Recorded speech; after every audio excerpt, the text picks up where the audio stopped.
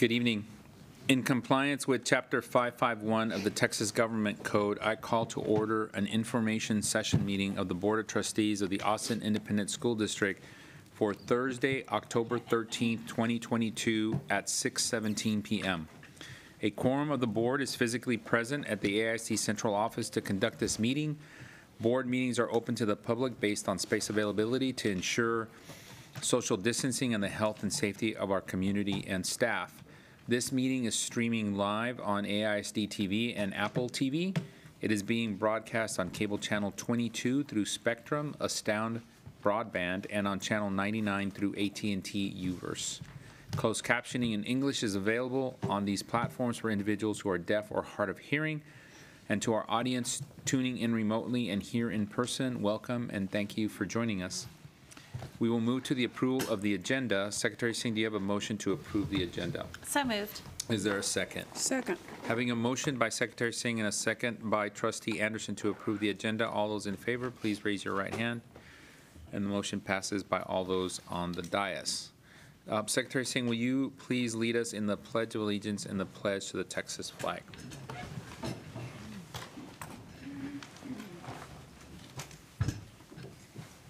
I pledge allegiance to the flag of the United States of America and to the republic for which it stands, one nation, under God, indivisible, with liberty and justice for all. Honor the Texas flag. I pledge allegiance to thee, Texas, one state, under God, one and indivisible.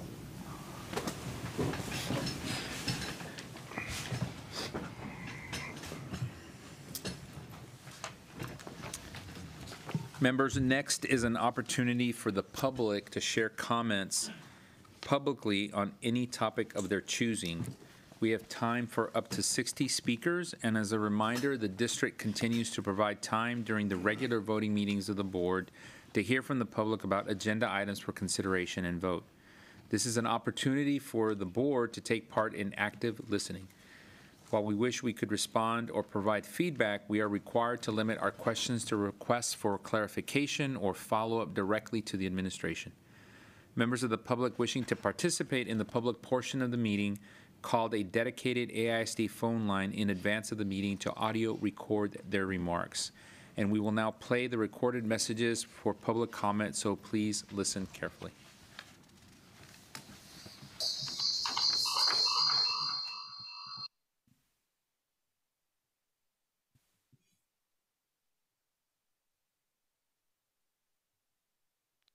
Good evening. I am the parent of an orchestra student at Lamar's Fine Arts Academy.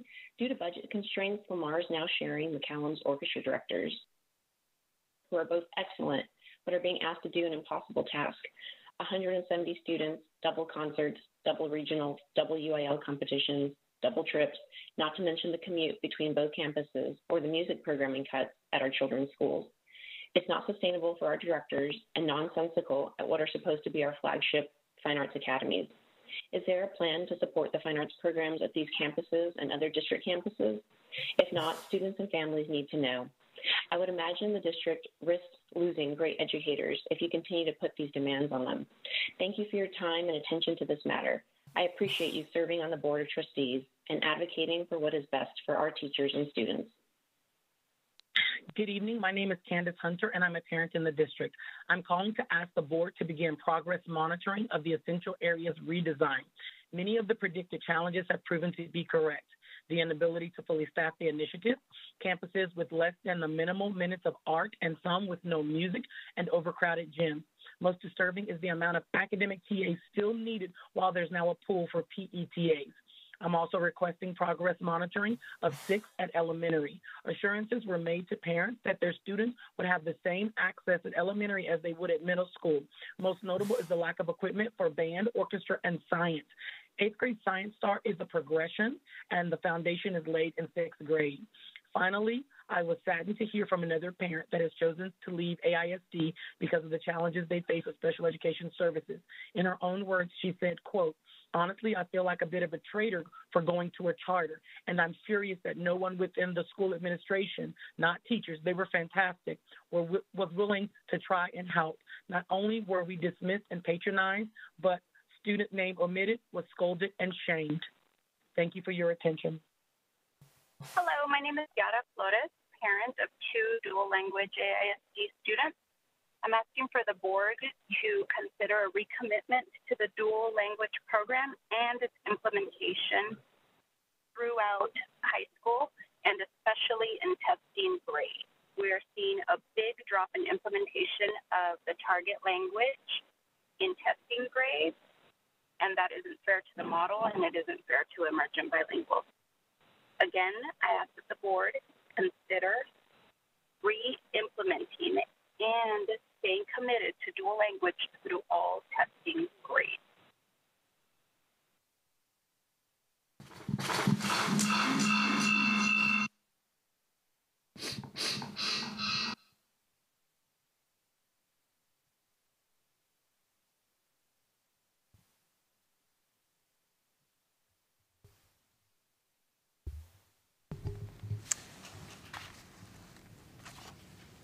Board members, this concludes our public comments. Trustees, are there any questions or clarifications? Trustee Anderson. Two requests. The first one has to do with the fine arts at Lamar and McCallum. Just would like to know a little information as to to understand the why. And essential area redesign. An update at some point on how things are going, challenges. We can provide both. We'll first check with the Lamar piece for more details, and we'll be able to provide that to you all, as well as an update on the essentials and implementation, because the monitoring is taking place right now. Thank you.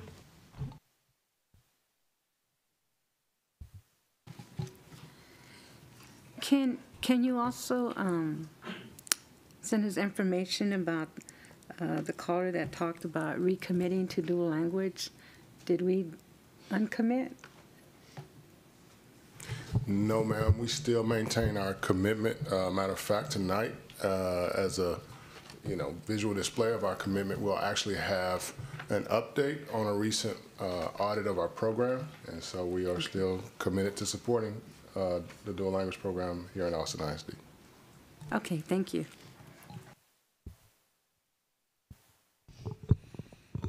Trustee Singh. This is a follow-up to the question about the essential areas redesign. Do you happen to know how many of our campuses are not fully staffed yet for the essential areas redesign? I do not happen to know, but I see Brandy back there trying to do some mental gymnastics. But if she doesn't have it on hand, we can provide an update to the board. Okay, that's cool. Thank you. Thank you. And I also this is kind of a little bit separate, but I noticed that the YouTube live stream at least is not working for me. It says video unavailable. So I don't know if that's something that our staff can take a look at. I know it's available on AISD.TV, but I think a lot of people like.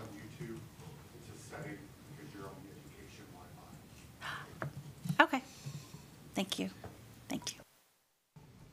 Sounds like we have it fixed. Thank you. Thank you, trustees. Any other questions? And then Trustee Zapata, just to add to what you were asking about, I think the parent who was asking us about recommitting, I know we've also committed as a board to look through the budget, and dual language programs are one of the items that we have agreed with the administration to take a deep dive in, just to make sure that we know all of the investments we're doing and are committed to implementation of that program. In fact, this coming year will be the second year in the largest number of students with seal of biliteracy, of which they were describing, but anything else that we can do around that, I'm sure we'll do it. Well, that's helpful because that's what I recall, but I just wanted to make sure the community knew that, Yeah. where we were on that. Thank you. Yeah. Trustee Boswell? And I would like to add, as we're talking about budgeting, with the call about the arts, making sure that we really are talking about what that looks like and where we do have missing people district-wide. I know a lot of the staffing was based on choice sheets, which were really based on a lot of the arts programs lost students during the pandemic because it didn't make a whole lot of sense to be in always an orchestra or theater or a lot of our arts programs when you weren't present physically on a campus, and really that we're not staffing for post-pandemic, but that we're really staffing for what we expect people are looking for and what we've historically been looking at. I would like to make that arts funding just a really honest look. We did cut the arts, and really an honest look at what that looks like and what it would take to bring it back to a level that I think aligns with what our community values. Thank you. Great, thank you. Trustees, any other questions? If not, as a reminder, please feel free to, as a reminder to the community, please feel free to share any general comments or questions on non-voting items with the board by email at trustees@austinisd.org. We're going to move on to the next item, which is the President's Report. For tonight's President's Report, I just want to say a few words about the importance of mental health and self-care. I think I've shared this story with some of y'all, but my grandmother used to say when we would leave the house, she would tell us, cuídense, take care of each other. And I think mental health and self-care is really important in this school year. Mental health is an integral component of maintaining good overall health. When individuals are mentally healthy, they're able to realize their own abilities, cope with the normal stressors of life, and make positive contributions to their commitments. Being able to be true to yourself is one of the strongest components of good mental health. And addressing the mental health needs of students and staff, addressing positive academic outcomes for all. And students are encouraged to talk with a campus counselor or other trusted adult to learn more about support on each of our campuses. And our staff also has resources available through our employee assistance program. And we appreciate everything the administration is doing to try to meet the needs of our teachers and our staff around that. As an update, last month, our board voted on a resolution committing Austin ISD to net carbon zero emissions by 2040 and setting goals for electric buses with a commitment to having a fully electric fleet by 2035. I wanted to share with my board colleagues and wanted them to know that we will be bringing the resolution back for an amendment this month to recognize the need to protect our current employees. We want to assure our valued transportation employees that we will not be outsourcing any work related to our transition to an electric fleet. And also wanted the board to know that we're working with Education Austin on adding language to protect jobs of our current mechanics. And this is an opportunity to support the training of our employees and support the transition from diesel to electric buses. And so finally, I'd like to just highlight two upcoming community events. First, this Saturday, Austin ISD will hold its Hispanic Heritage Celebration and Talent Show at the Austin ISD Performing Arts Center from 2:30 to 4 o'clock. This event will celebrate Hispanic Heritage Month with music, performances, and recognition of our students and staff who've submitted their talents in the virtual talent show. And second, the following Saturday, October 22nd from 9 a.m. to noon at the Palmer Event Center, Austin ISD will host the Campus AISD Showcase. All schools, including elementary schools, will have the opportunity to showcase their campus to our students and families, and district departments will offer exhibits for Austin ISD families to learn about numerous programs throughout AISD. And on-site enrollment will be available for families to choose Austin ISD, and free shuttles are provided from multiple areas of the city. So please visit austinisd.org/showcase to learn more about the event. So I'm going to move to item number 5, the scorecard. And tonight we'll be discussing scorecard items 9 through 10, staff retention and professional pathways for teachers data. Dr. Mays, could you introduce our next item? I can, and thank you for everybody. We know that our focus right now is heavy on climate and culture, and I know that we're always having conversations about looking at best practices across this district, and so Ms. Hosack and Ms. Ortiz are here to share how we're all collaborating, working together, leaning in and taking advantage of our advocates and experts, and improving our retention rate. So I'll turn it over to them.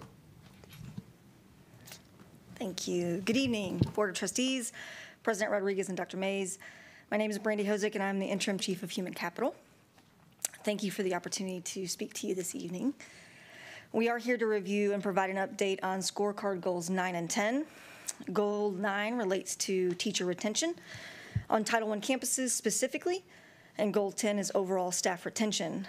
Before we begin, I want to make sure that we maintain a focus on how these particular goals tie back to student well-being and student outcomes, as that is our #1 job.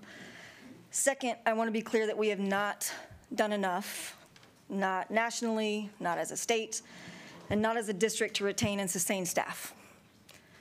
We have to support and sustain our staff so that they can do that for our students, and we have to be very intentional with that work. I will speak to the data as it is and as it compares to the state and national trends for context, but that context is not to be used as justification for our own data points and our trajectory. We have to own it, we have to innovate, and we have to become more responsive in real time. So, Jacob, next slide. So this data is exactly the same as the board report made in May of last year. As a reminder, teacher retention is a lagging indicator on TAPER.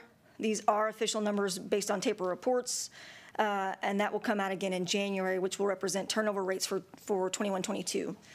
Specifically, it measures teachers on staff and in teaching positions in the fall of 2020 in comparison to that same group in the fall of 21. Based on projected numbers, which are shown in red, we were slightly below target for Goal 9, which is Title I campus teacher retention, and slightly above target for Goal 10, which is overall staff retention for the 21-22 school year. Next slide, please. We do know, however, that everyone is justifiably more concerned with where we are at this exact moment in time.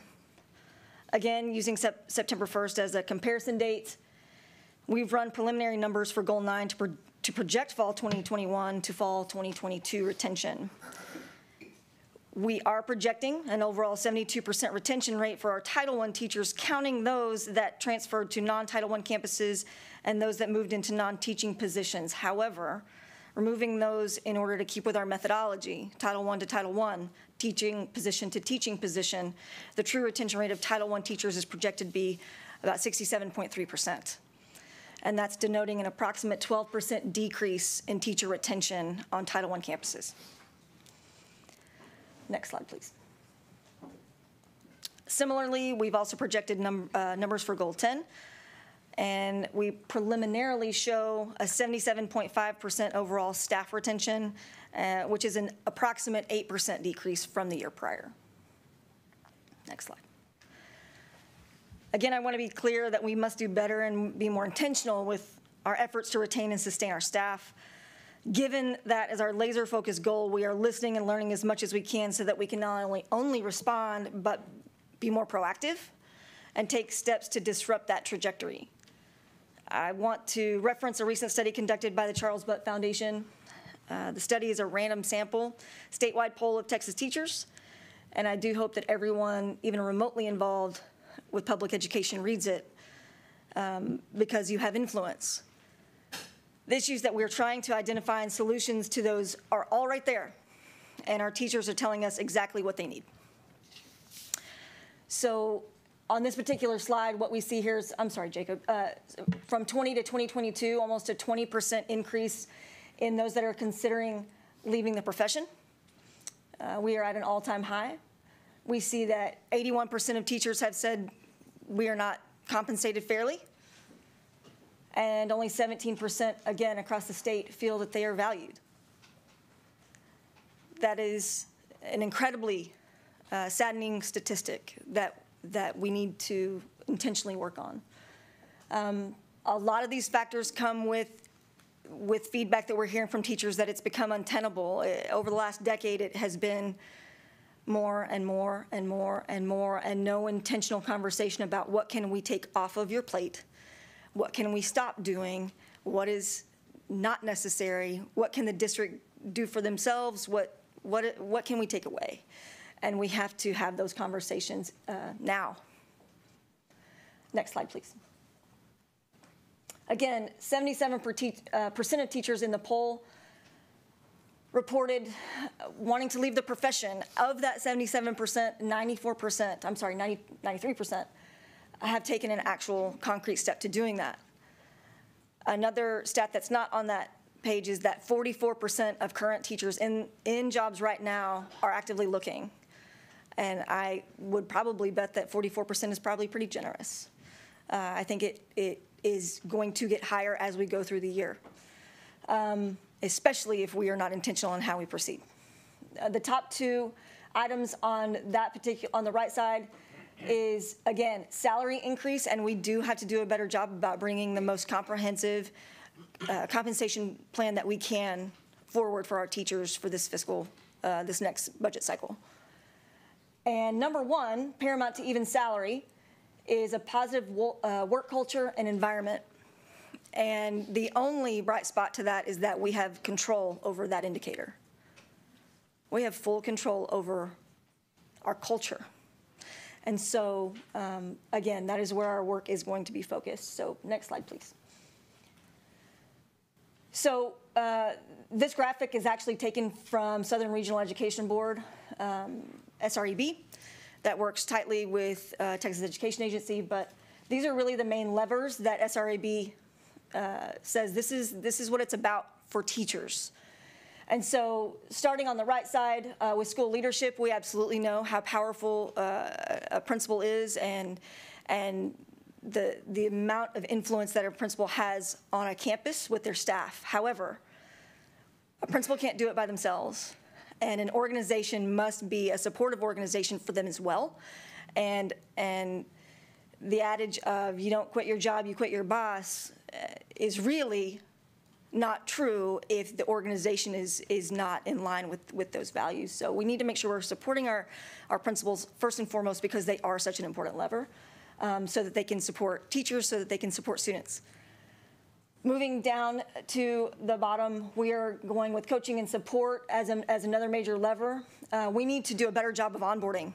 That's one of the very first, that is the very first bullet. We have to do a better job of bringing people into our district and getting them acclimated and getting them everything that they need, getting them technology from day one, making sure that they are set up in pay systems correctly, making sure that they have access to an e-number, a badge, email, the things that should just be very easy for us to attain. We have to do a better job of that, and that's new hire and onboarding. And onboarding is not a one-day event. It should be a yearly, across at least 1, if not 2-year process of really what is onboarding. We have invested our time certainly in the discussion for professional learning communities and feeling that support from your colleagues and being able to do that work together. That is a major lever for teachers. Moving over to the left side, this is where we are doing some of our targeted work in human capital, competitive compensation, making sure that we, again, put together the most comprehensive compensation package that we can for the next budget cycle. Favorable working conditions. Every single meeting that I go to, I harp on this about making sure that every interaction we have with staff, every single one, that is your employee experience. And so it's not just how you're onboarded, it's not just how you're paid, it's not just how you're treated, it's all of the things. And so really understanding what an employee experience is about. Again, teachers needing to feel a sense of connection and belonging, and we're going to talk a little bit more about that in just 1 second. And then teachers having agency, and I'm so happy that they use that word. We do hear autonomy used quite a bit, and that is absolutely a thing. We all want to be treated like professionals and have autonomy within our space, but agency is really about ownership, and that is the difference for me between autonomy and agency, is how to own it collectively and move forward, and again, still have that latitude as a professional. And then last bullet on that particular lever is employee resource groups, and we're actually going to talk about that as well. Finally, to the top, opportunities for teachers to be leaders.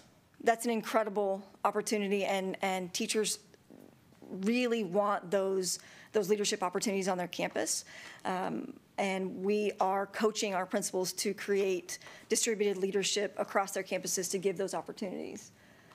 Again, strategic compensation, this graphic refers to it as performance-based pay, and then awards, and we certainly are focused in on that as well. So we'll go ahead and go to the next slide, please. I did place our values as a district into this presentation. I think that if we go back to who we are and what we say we are about as far as Austin ISD, and we really operationalize, that's the word I've been using with staff, is operationalize these values, we can absolutely take care of indicator number one, a positive work culture. If we can do this and do what we have stated on our website and everything we do on our scorecard, it will come naturally, and our people will feel cared for. Next slide, please. This graphic is out of our Employee Experience and Sustainability Department. Just a few more data points here, but really feeling a sense of belonging is so important to, and this is not just teachers, this is for everybody. I know that one of the number one reasons I loved being a principal so much is because it's your family. It is. I saw those folks more than I saw my own family members. And so having that sense of connection and belonging is incredibly important.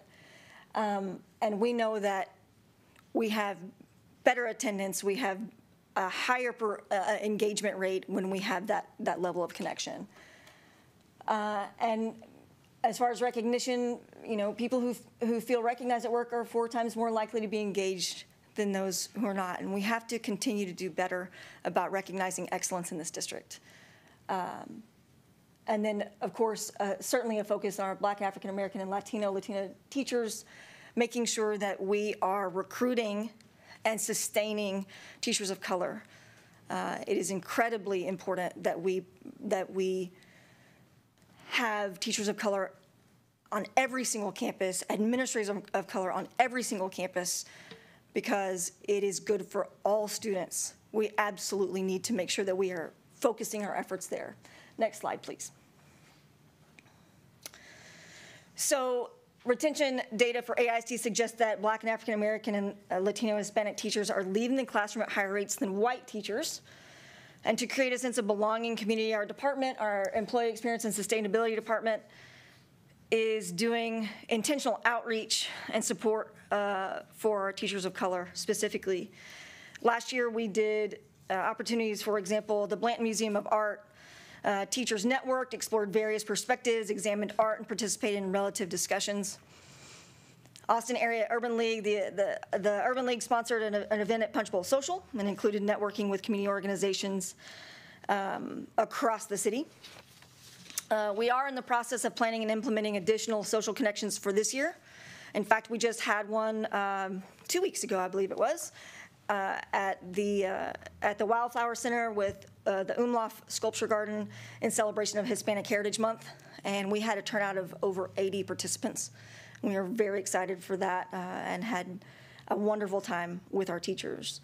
We will continue to offer social connections to novice teachers to build community and connection as part of retention efforts, and looking to engage more with our anchor teachers, which is a new term for us. Really our teachers that have been with us for a long time, and they are so pivotal to the success of their campuses. And we are highlighting them on social media, and we are writing stories about them, and we are certainly making sure that they know how important they are, that they feel that level of value.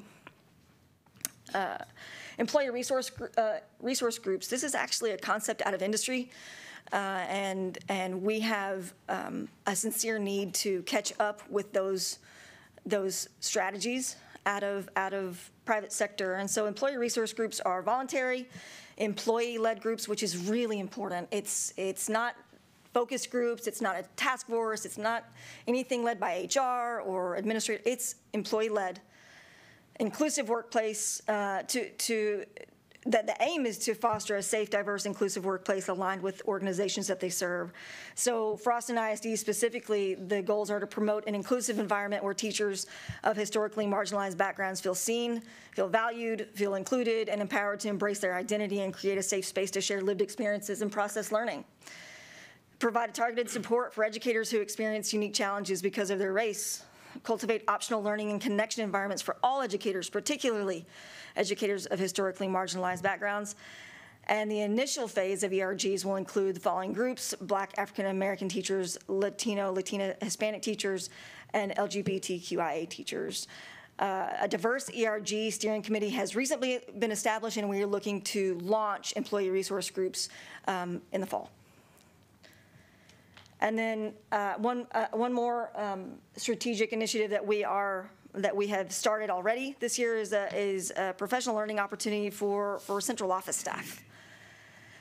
And it is incredibly important that our teachers and our campuses, our principals on our campuses feel that central office is a place that they can come to for support, and that they will be given whatever it is that they need to meet the needs of students. Again, that's what we're here to do. And so we are creating this learning experience for our central office staff so that we can ensure exceptional and equitable customer service for all, demonstrating customer service standards so that we can model what it is to be customer-focused, action-oriented, responsive, empathetic to our campus staff. Building and maintaining trusting relationships through relational, effective, and efficient strategies, and promoting a culture of respect. Again, going back to our values, promoting the culture of respect and employee well-being. We have not, and it's incredibly, it's not that novel of a concept, but we have not engaged our central office leadership team the way that we should have, and the way that we're able to, so we are being very intentional about that. The other thing that we certainly want to make sure that we are intentional about is, again, going back to that graphic, Jacob, you don't need to change the slides, but if you go back to the SRIB graphic about strategic compensation, that's, again, part of an overall employee experience. And so in recent weeks, we have actually merged our employee effectiveness team with our employee experience team, because if those two things are disconnected, then we are not using both for good and being synergistic with the capabilities. So Amy Ortiz is with me tonight. I'm going to allow her to take over from here. But again, that synergistic approach between those two departments is incredibly important, and I think will bear fruit for us for sure. Go ahead. Thank you. Good evening, Dr. Mays, Board President Rodriguez, and Board of Trustees. My name is Amy Ortiz, and I have the privilege of serving as the Interim Executive Director of Employee Effectiveness, Experience, and Sustainability. So tonight I'm going to share a brief history of PPFT, the context around the revisions to the appraisal that were implemented last school year, an overview of the 21-22 PPFT data, and the adjustments and additional supports that have been put into place for the 22-23 school year. Next slide, please. So Professional Pathways for Teachers is the result of a collaboration between Austin Independent School District, Education Austin, and the PPFT Oversight Committee to design and maintain a human capital system that blends appraisal, compensation, professional learning, and leadership opportunities for all Austin ISD teachers. PPFT was designed to elevate and professionalize teaching, empower teachers with a system for continuous professional growth, and leverage the state teacher evaluation requirements within a local human capital system that includes permanent base salary increases. PPFT appraisal was piloted in 2014-15 with 20 campuses, and we moved to 35 campuses in 2015-16. And after 2 years of refinement and feedback, the PPFT appraisal replaced PDOS as the official teacher evaluation system in AISD in 2016-17. This timeline was built to align to the rollout of the new TEA requirements around teacher evaluation. The state requires all districts maintain a valid and reliable system to measure teacher effectiveness, which must include classroom observations and student growth. PPFT compensation was voluntary in the first phase of a multi-year program scale-up. Teachers opted in annually to about 1,000 available spots and chose to connect their PPFT evaluation to compensation. All teachers began participating in both appraisal and compensation in the 2020-2021 school year. Next slide, please. So the ultimate goal of the PPFT appraisal is to promote professional growth for all teachers, encourage more frequent informative feedback, and incorporate multiple indicators of success.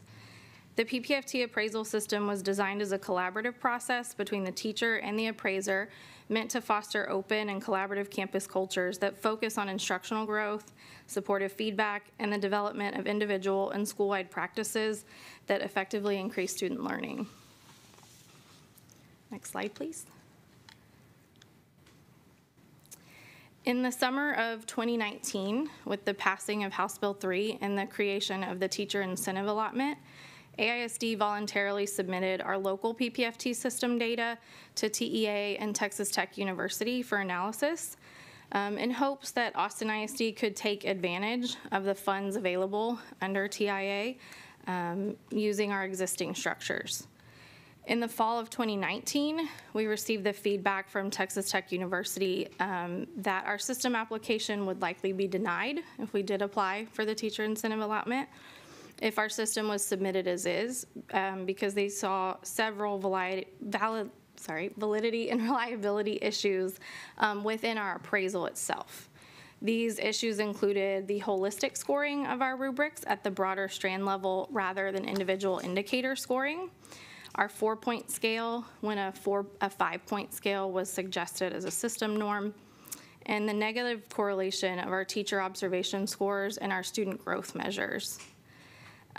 They also had feedback around our final rating scale and our distributions not being proportional or within normal ranges when compared to other systems. Next slide, please.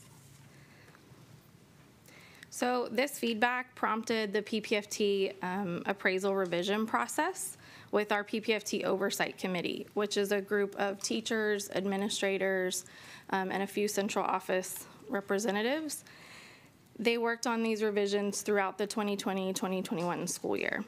The committee chose to take advantage of the revisions process to really redesign our rubrics to reflect AISD priorities around equity and cultural proficiency and inclusiveness that were not existent in our previous rubrics.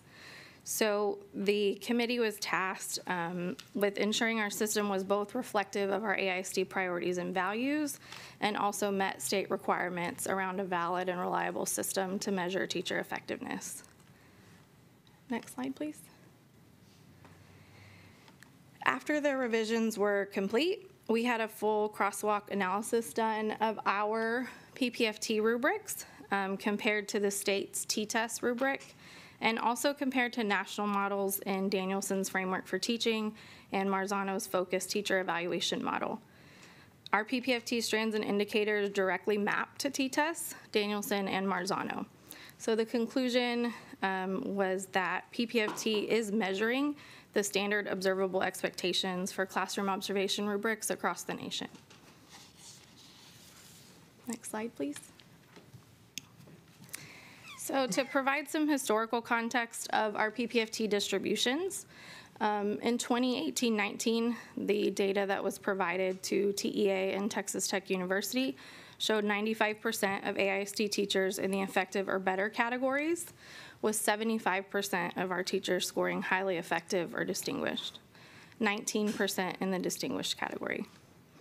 Due to the COVID-19 school closures in the spring of 2019-2020, all staff evaluations were waived, but AISD chose to complete modified evaluations without the student growth measures and with only one observation in order to create a path to points for our teachers to award compensation.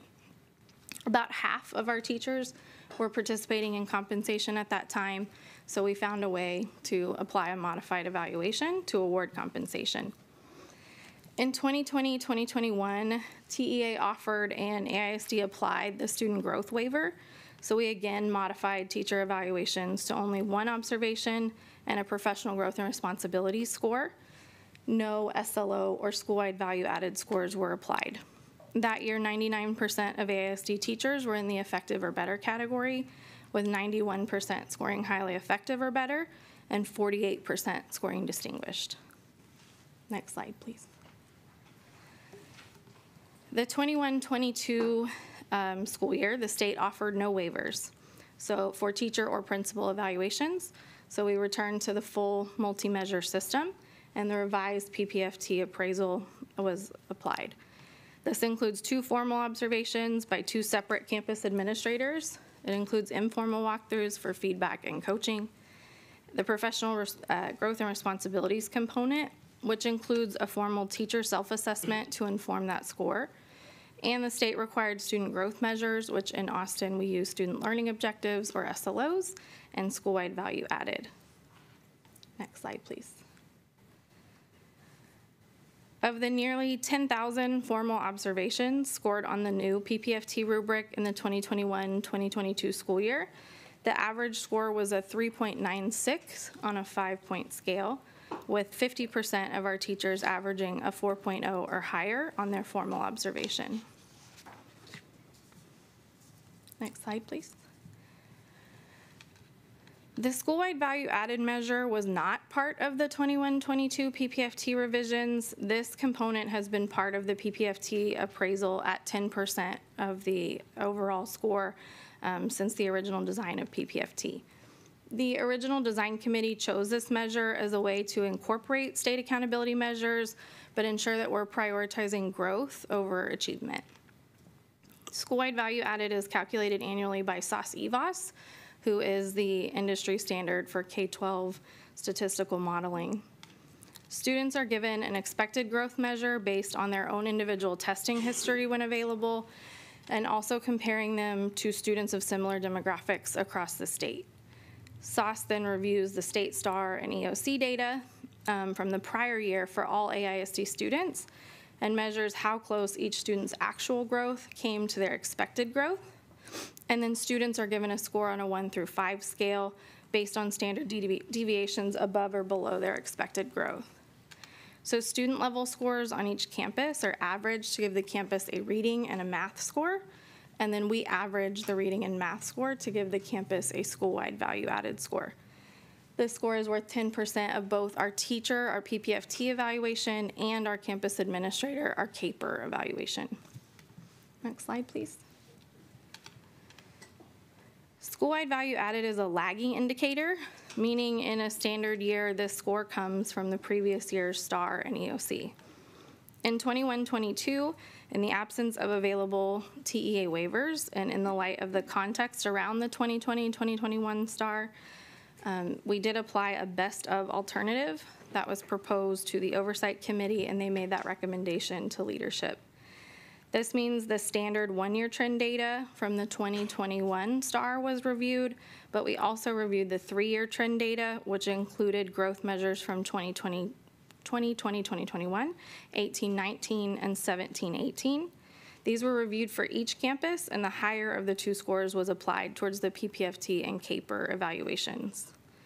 The best of score did provide a higher score for approximately 34% of our campuses as they received the 3-year trend rather than the 1-year trend.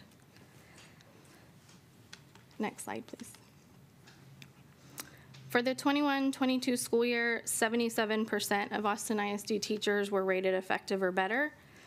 After collecting teacher feedback throughout the year and reviewing our final data and rating distributions, in May of 2022, the administration took several proposed adjustments to the PPFT Oversight Committee for a recommendation.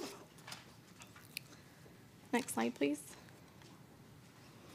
The first was to adjust the final rating scale and those cut points so that school-wide value added could no longer mathematically eliminate a teacher from any final rating category prior to the start of the school year. The scale was also adjusted at the highly effective range after review of scores across the district.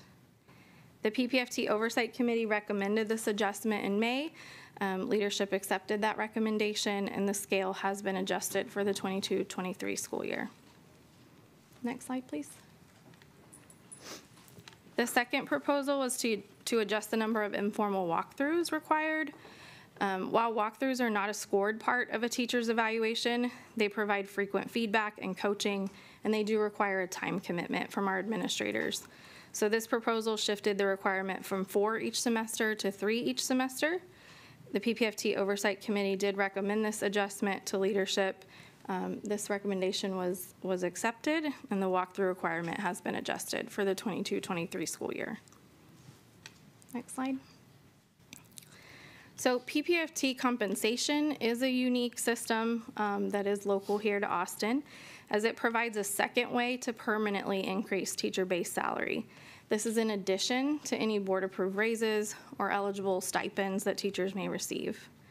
PPFT compensation differentiates teacher pay based on their appraisal rating, their campus type, and any optional professional development or leadership opportunities that a teacher may choose to complete under the PPFT system. This does mean that every teacher in AISD has their own individualized rate. PPFT compensation is base salary increasing, which means it's permanent and it compounds over time, as well as being TRS eligible. Next slide, please. There are 5 elements where a teacher can earn PPFT compensation points. All Austin ISD teachers earn 1 point per year for being a teacher under the PPFT system. And teachers are all eligible to earn points from their appraisal final rating. Points are awarded for effective, highly effective, and distinguished ratings. There are also optional components of PPFT compensation that teachers can choose to complete for additional points. So we have professional development units, or PDUs, which are mini action research projects of a team of 3 to 6 teachers.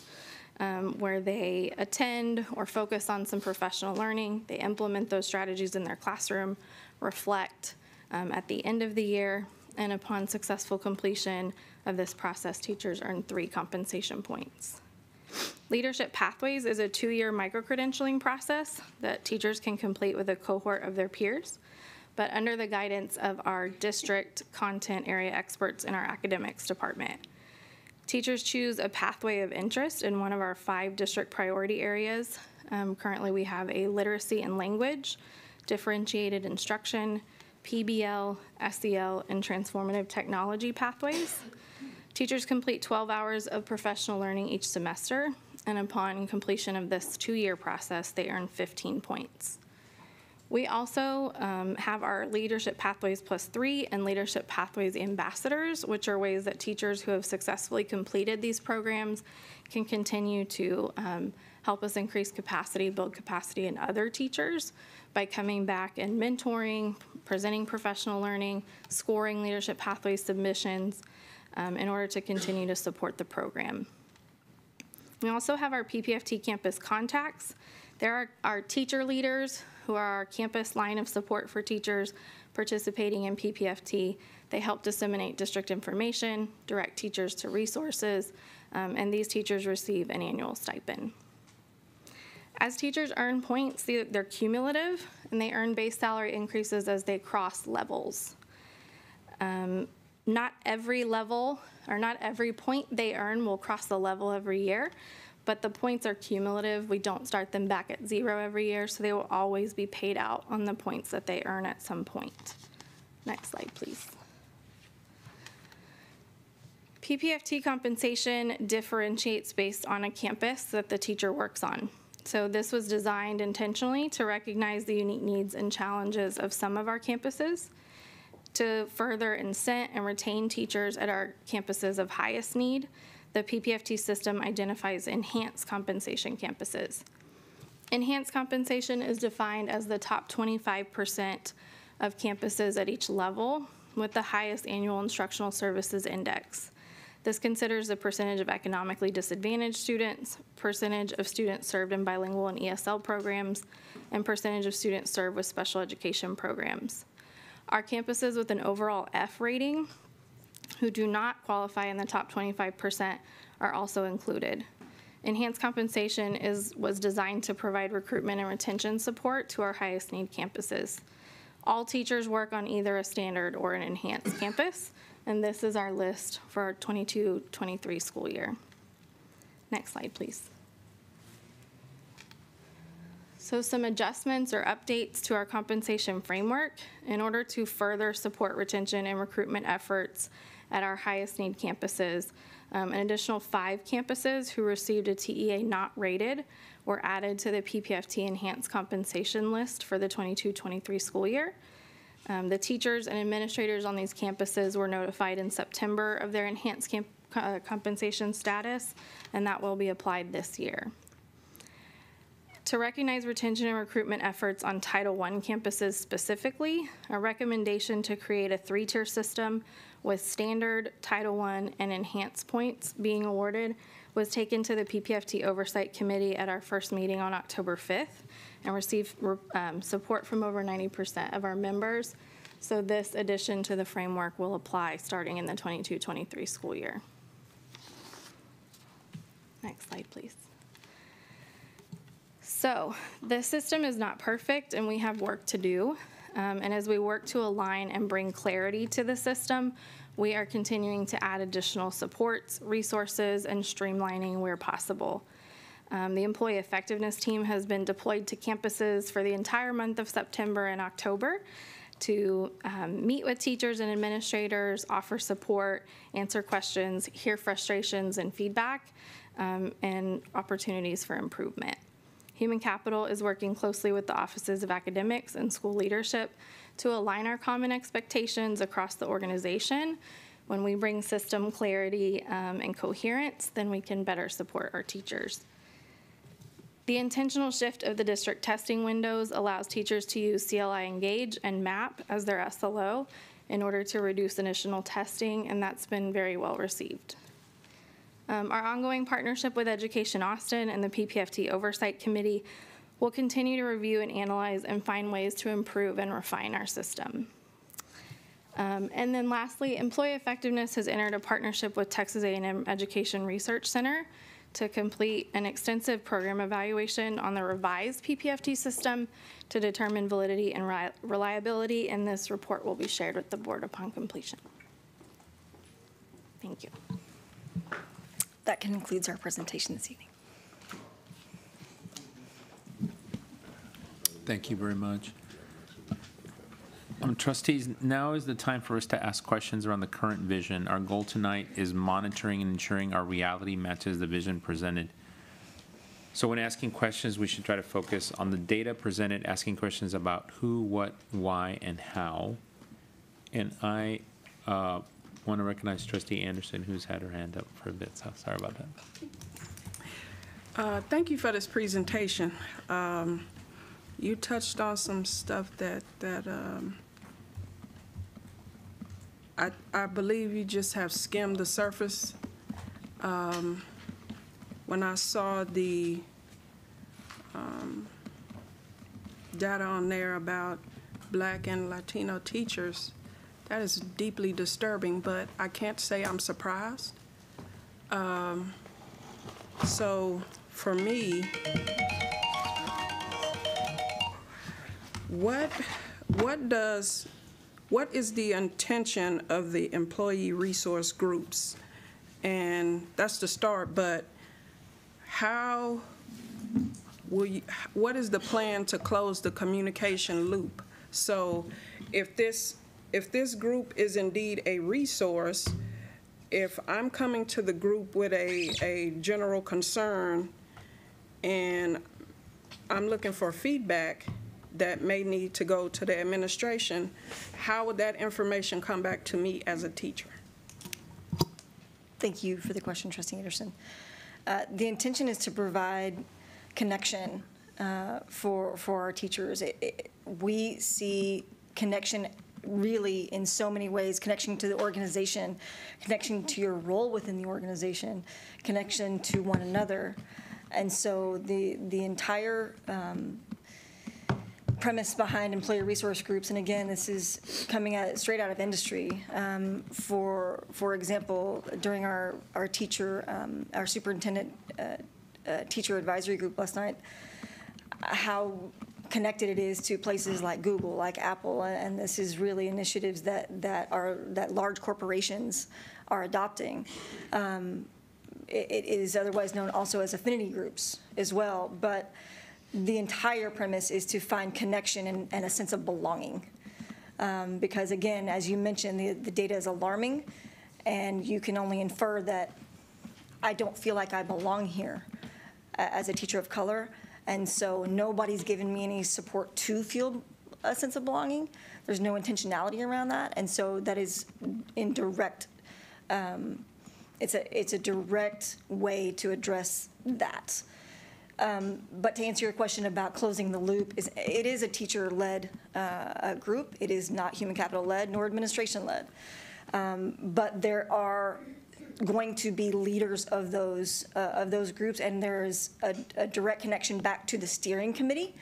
And the steering committee is, again, from all facets of our organization. And so there is a way to have that information flow back up so that information and items of concern that arise during those groups can flow back to administration, and that we can take action to improve that. So I would hope that the administration use this as an opportunity to really get to the why. And that is going to be an uncomfortable conversation. I can go into some of the things that I have been told, but it is a long-standing issue that I hope in sooner rather than later we begin to get on the path to really address it, not just talk about it or form another committee about it, but really put some action behind it. Representation does matter. Absolutely.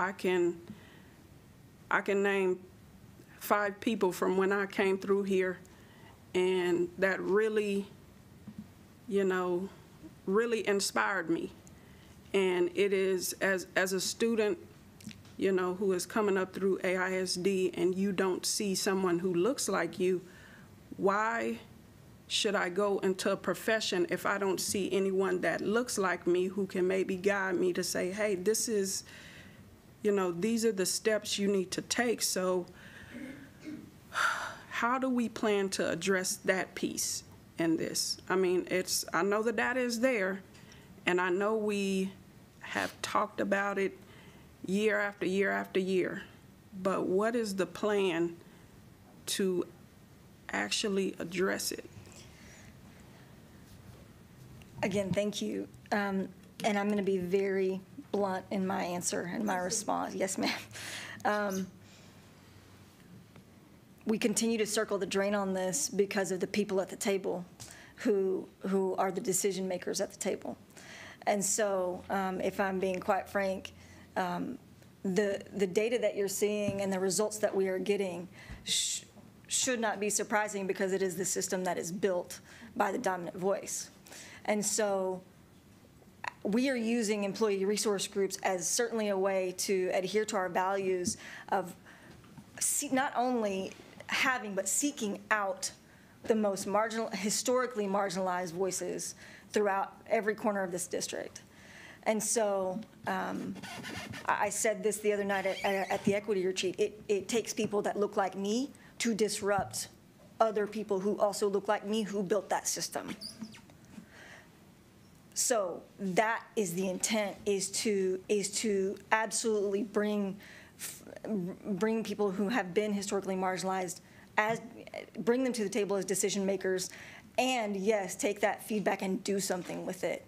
Not just say, well, if that's a checkbox, we have an employee resource group. No, we have to operationalize what is coming back out of that group and make that change. Well, that's kind of why I asked you about the communication loop, because I can be a resource, but if the information that I'm given as a resource, it's not impacting anything, then what am I resourcing? It would simply be for, again, again, a checkbox, you know. It would not be there's no authentic reason that we would actually have those other than just a compliance. And so we have to make sure that we are listening. The entire reason that teachers are leaving this profession, especially teachers of color, is because they do not feel heard. And so we, again, number one on the list of why teachers are leaving the profession is to feel valued and to have a positive work culture. And again, we have full control over that. So if we continue to circle the drain and continue not to listen to the feedback, we will continue to get the results that we've gotten. Heard, Trustee Anderson, heard, and the social connection piece. Dr. Aldalco, who presented on the ERPs last night, she's not going to allow it to just be something that's just heard that she doesn't act on. She's very passionate about these employee resource groups. And so I know that she, takes this work to heart, and that's actually why we've moved it pretty slowly, is because she wanted to get it right. And I know that she's not here tonight, but she's leading that. And I know that, again, she does that work with great intention to provide social opportunities for the groups that don't feel like they have a voice or have an opportunity to just, again, be around, colleagues that they feel like look like them, sound like them, and accept them for who they are. And so I know that that's work, again, that she's doing with intention. So my request, well, I'll get to the request after this discussion. What are we doing to support, or what systems are we putting in place to support ineffective teachers, and how do we monitor that they're making progress? So there is a requirement if a teacher falls into the ineffective range that they be placed on an intervention plan. There is a structure that has to be followed. So if the intervention plan has to connect directly to the areas where the expectation was not being met within the PPFT rubrics, there has to be a timeline set on that intervention plan, so it's not that it goes on forever indefinitely. There has to be structured supports in place and documented that the administration and the district are doing things to support the teacher to meet the goals that were falling below expectation. And then that plan has to be monitored on a regular basis, and the teacher has to have the opportunity to be successful and close out that intervention plan. There are very few teachers who fell into that ineffective range. I believe it was 22 this past school year, but that data comes directly to employee relations. Employee relations reaches out to the campuses to ensure that they're aware that those plans have been started, are being monitored, and that those teachers are set up to be supported and successful. Do you look at, say, challenges that may hinder one's ability to be effective? So if I'm on the campus, say I'm a year in, and maybe my job is being hindered by something that is out of my control, how much does that factor into a teacher being ineffective? So the Texas Teacher Poll actually refers to that. They ask teachers what are the barriers to being effective. And some of the things that teachers reported were lack of non-instructional time to plan, lack of student supports and services,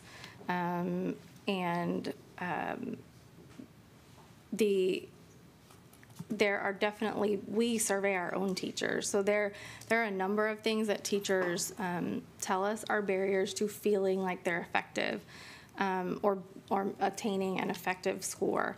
But the main things are around time and support, professional learning, mentoring, which I know we are working on restructuring some of our mentor processes for our new teachers. But it's those supports and services and time to do the planning that it takes to be an effective teacher. In addition to that, I would also say that and we coach our principals this way, is that the entire job of a campus administrator is to remove the barriers that impede success for either the student or the teacher or both. And so we need to make sure that those conversations are happening outside of a PPFT conversation, as just coaching from administrator to teacher about how can I help you? What is it that you need? And having that open dialogue about, again, removing those barriers to success, so that teachers can feel successful.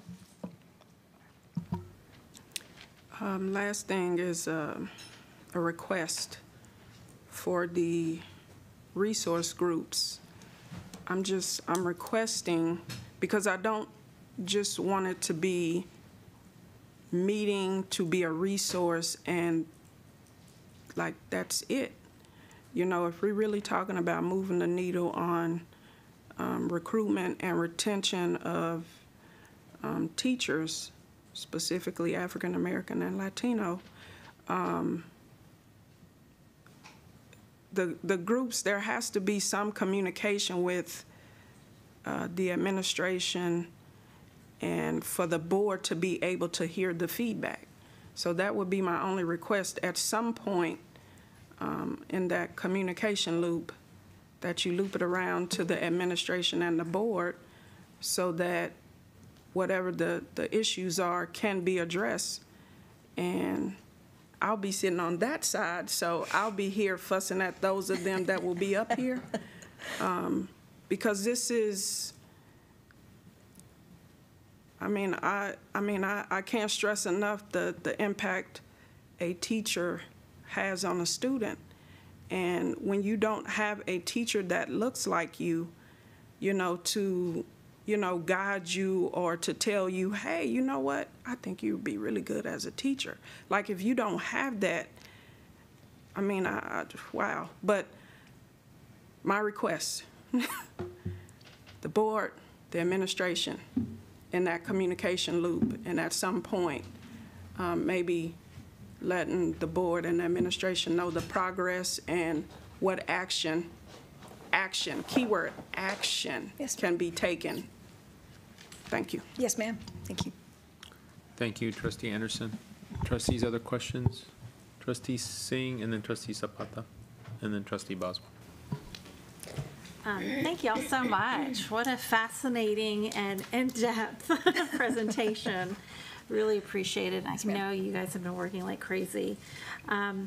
I really appreciated that you thought about our values. I always pull that up during these discussions as a kind of a North Star, and I can see how much you are doing to improve the morale, to ensure that we're keeping our teachers. Dr. Mays, I just want to give a shout out to you because I see how you interact with our staff. I talk to people in the community, and I'm like, so how's Dr. Mays? And people really do like you. They do validation.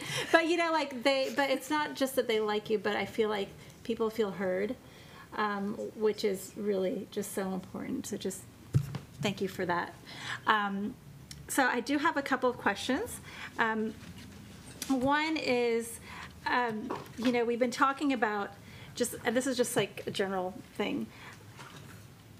One thing we haven't talked about is the connection between like teacher morale and enrollment, student enrollment, because our community goes to our teachers when they ask, hey, where should I send my kids to school? Is AISD a good school district for my kid? And so there's going to be so many other positive effects of the work that you're doing. So thank you. The other thing I wanted to mention is I kind of went back and looked at the panorama survey that we did as part of our scorecard. And I know that this is not really a discussion of that survey, but it is very relevant, obviously, to this discussion. And I would like to request, there was a stark difference between how teachers felt about their campuses versus how they felt about the district. And I want us to touch base on, I don't know if there's an opportunity for us to re-administer just a few of these questions, like in December or so, just to kind of get a mid-year. Are we doing that already? Yeah, we're doing it right. Tomorrow? Yeah, love it. Okay. We're doing it now. Okay, so are you guys asking, so the three questions that I'll just say I'm really most curious about are, there was one that's where teachers rate district leaders take steps to solve problems. Is that on there, Jacob? Okay. Are you doing all the It's questions? the same question. We're doing all the questions. Yeah, it's the same question. Oh, okay, cool. Okay, great. And then there's an atmosphere of trust and mutual respect in the district, and the district has a clearly defined mission and vision for all schools. So that's great. Yeah. So we have all the questions that were on there last year in addition, based off of feedback that we heard from the staff small groups that we did following last year's survey. We also included an open-ended section for that subsection that you just talked about. Thank you. I'm so excited to hear that, and can't wait to see. I imagine we're gonna see some big increases on some of these, just based on what I've been hearing from folks. So cool. I did want to ask about. Okay, so as I was listening to the PPFT discussion, there are a couple of things that I'm trying to reconcile, and I would love to kind of hear how you all are working through this. So when you talk about the validity of the PPFT, which basically means is this PPFT actually measure what we think it's measuring? And so a little data point for me that has just really, that I've been thinking on is, our district, we have people who have won awards statewide and district-wide, and they're not in the top, they didn't get the top rating, they didn't even get the second rating, they got the third rating on our system. And so to me, that's a major disconnect, and I'm sure you see that too, because we've talked about that. So can you talk specifically about that issue? How are we making sure that the teachers that we know are good are getting distinguished? Yeah, so one of the things I'm sure you heard about was the school-wide value added measure. So we did make sure that we solved for that issue with adjusting the rating scale so that that can no longer mathematically eliminate any teacher from any category. However, part of the reason that we adjusted the effective to highly effective range is for just the reason that you mentioned. We did go back and pull specifically some of the teachers that we know have won those awards and been put out there as these, exemplar teachers, and go through individually each element of their scores and try to, gauge. Maybe we missed the mark. Maybe we cut the cut points too tight. And so that was part of the rationale for adjusting, not only that for school-wide value added at the distinguished level, but between that effective and highly effective range as well. Okay. But PPFT is a multi-measure system, and so only one of those measures is determined, at the district level, which actually SOS-EVOS calculates that. The other measures are determined at the campus level, and so we have work to do around inter-rater reliability, calibration, increased calibration, training and resources, so that we're all on the same page, that we're looking for the same things, that we are recognizing what quality teaching looks like in classrooms, and that we're using the same measures across all campuses. And so that's something we're really working on as a system, that we're being intentional about the number of checkpoints and touch points that our administrators have with the rubric, and in those calibration activities. And there's someone looking up behind me. Okay. I thought someone was coming to join us. Sorry. But yeah, we are making sure that, because calibration and inter-rater reliability is a huge part of whether a system is valid, because we are a big system, and we have 343 administrators implementing this system across, and so just continuing to refine what are our expectations and what does that look like in practice. Okay, thank you. I'm wondering, do teachers know that you guys made these changes? Like, is there like a handy, one-page guide or something that can just... Yes, so we sent out the changes right before they all left for summer break last year, because the oversight committee, the last meeting was in the middle of May after we had all the data back. So that's where we were able to make these adjustments and recommendations that leadership accepted. But all teachers are required by the state to have an annual orientation around the way they are appraised. So all of our teachers are required to complete an online orientation, and this was the first thing that they saw in that orientation. We highlighted that. Guess what changed? So, Would you mind sharing just that slide with the trustees so that we can have that and Sure. share Of course. that with folks? Of course, the adjustments. Yeah, that'd be awesome. And we do have work to do. I'm looking at school leadership just because that they are, again, where the rubber hits the road in terms of implementation. And so we have to do a much better job of sense making. We had our teacher focus group last night. Amy graciously stayed behind for about an hour. Just, again, sense making for a teacher that had challenges. And so we have to do a better job of growing capacity at our campus level so that, again, principals and assistant principals can have those conversations with our teachers.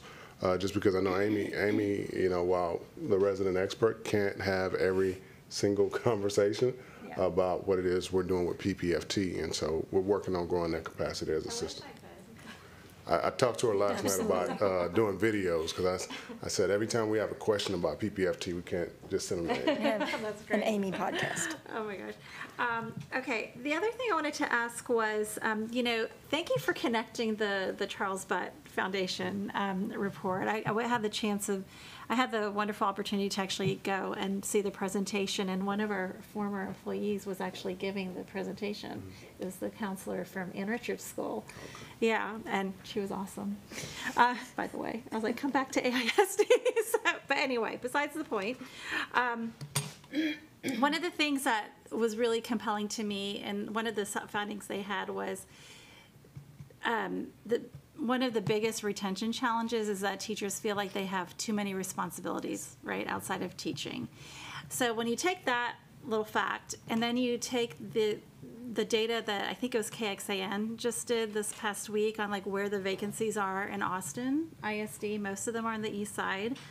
Okay, so now the teachers in our east side schools are probably taking on more responsibilities because they don't have enough staff there. And so just seeing how those two merge together and ultimately how that impacts students, I would love to just get like your take on vacancies, east side Austin, teacher retention. Absolutely, it's all wrapped up into a vicious cycle, really.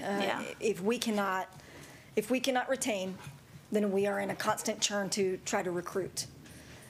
And if we cannot recruit enough, then the responsibilities continue to increase on already overworked and overtasked employees. Mm-hmm. And then those employees will again fall into the same data category of, I can't do this, it's untenable because of the amount that is placed upon me. And so we have to disrupt that cycle.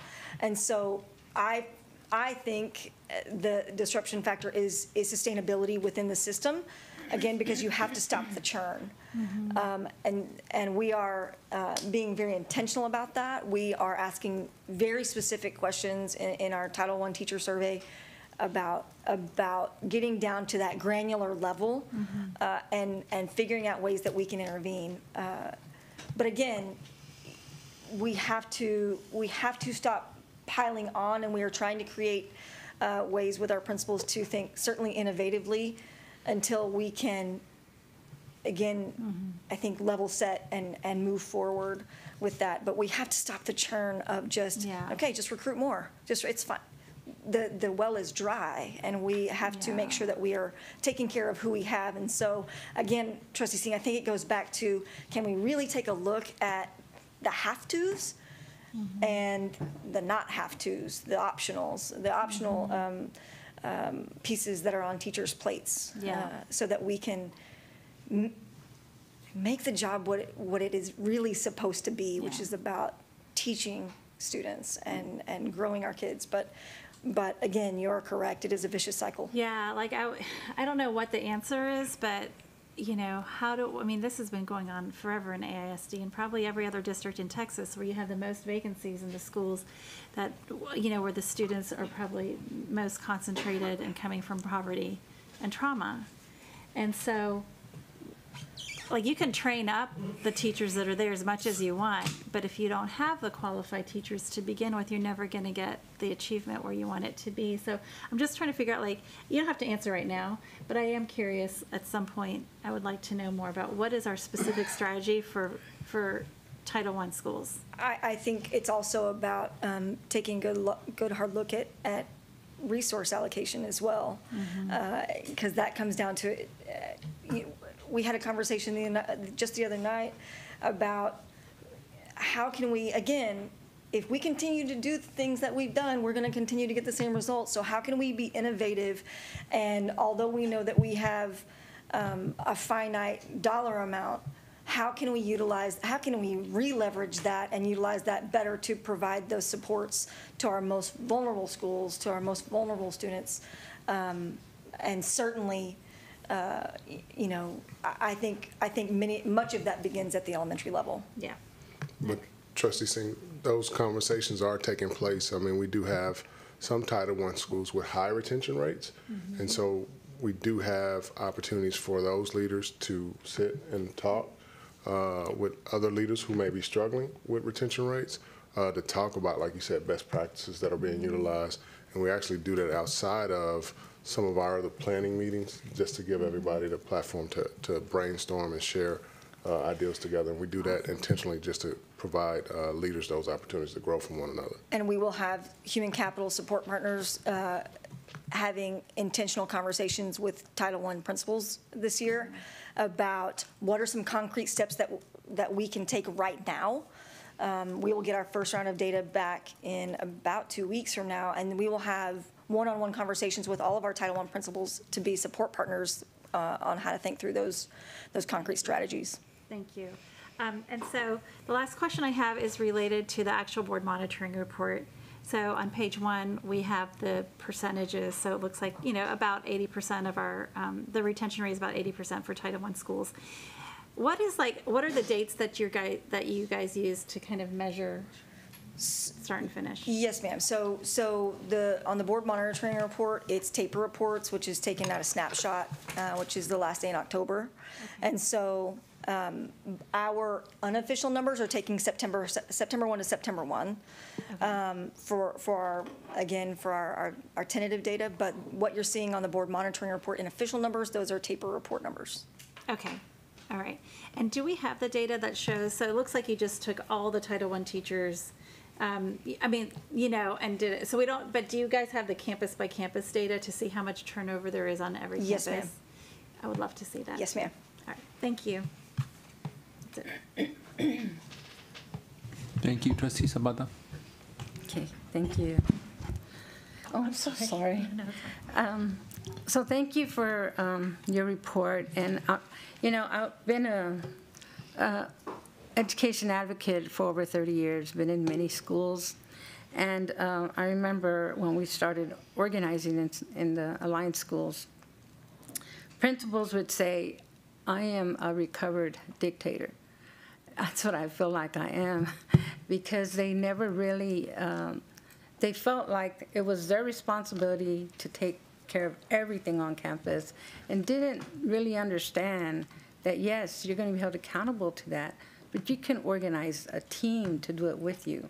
And so, and I think that goes back to, because they didn't teach you that at the university. Well, they don't. They don't even teach teachers how to work with parents. So, you know, so it's not, leadership is something that is developed.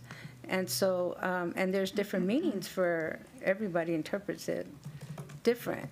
So, I think you guys are doing really great work, because I don't think these kind of conversations existed before. And so it is, the numbers look high and maybe not so successful yet, but at least we're having those conversations, because I think the pandemic that's a good outcome of the pandemic. That now everybody has seen the inequities on the screen, and everything was unequal. And so now every district nationally is having to really have these kind of tough conversations. So I think you all are doing amazing and trying to do everything to engage. But as far as retention, I think the retention is on all of us. You know, it can't be just one way that the teachers also need to hear this, get the support from their community, from the parents, you know, giving them, you know, acknowledging them when, you know, hey, my son is doing better now, then thank you, or anything that our parents and community can do to let that teacher know that we really appreciate everything you're doing, because we don't do it enough. And so that will also be reinforcing what you all are doing, you know, but I think it needs to, we all need to own that. So I just wanted to share with you, because like I said, of these 30 years, I've never heard a lot of what you're doing, and that because people, teachers and staff, all staff, you know, they would feel like, oh, I can't say anything because I might get fired. Well, those days are gone, right? They're gone.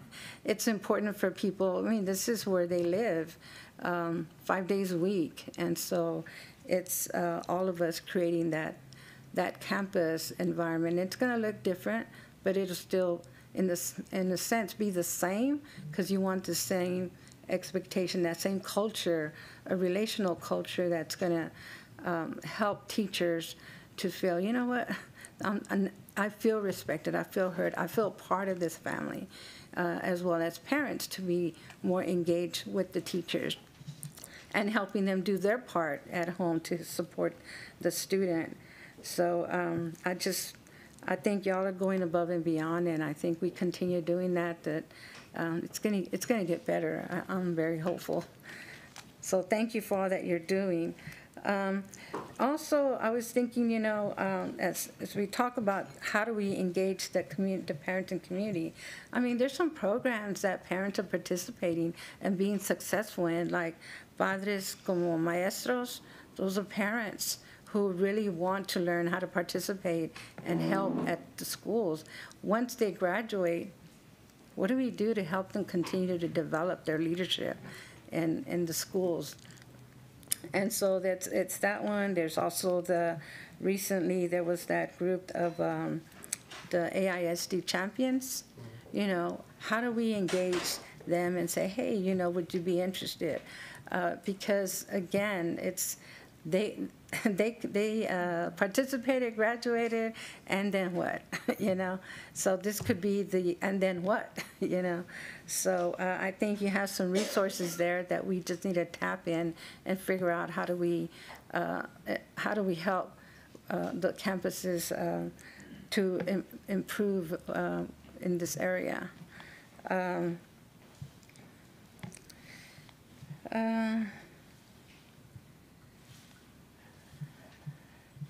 Oh yeah, I think the last thing I wanted to say is Education Austin the only organization that teachers belong to? No, ma'am. There are others. We have teachers that belong to ACPTA and TCTA. Okay, so are they part of these conversations as well? Education Austin is the entity with which we have consultation, and so again, that was the entity at the table when PPFT was built and has been with us along for the ride to this point. Well, and I think that's hurting us because we're not hearing from all of them, and I think we're at the point where we need to have everybody at the table.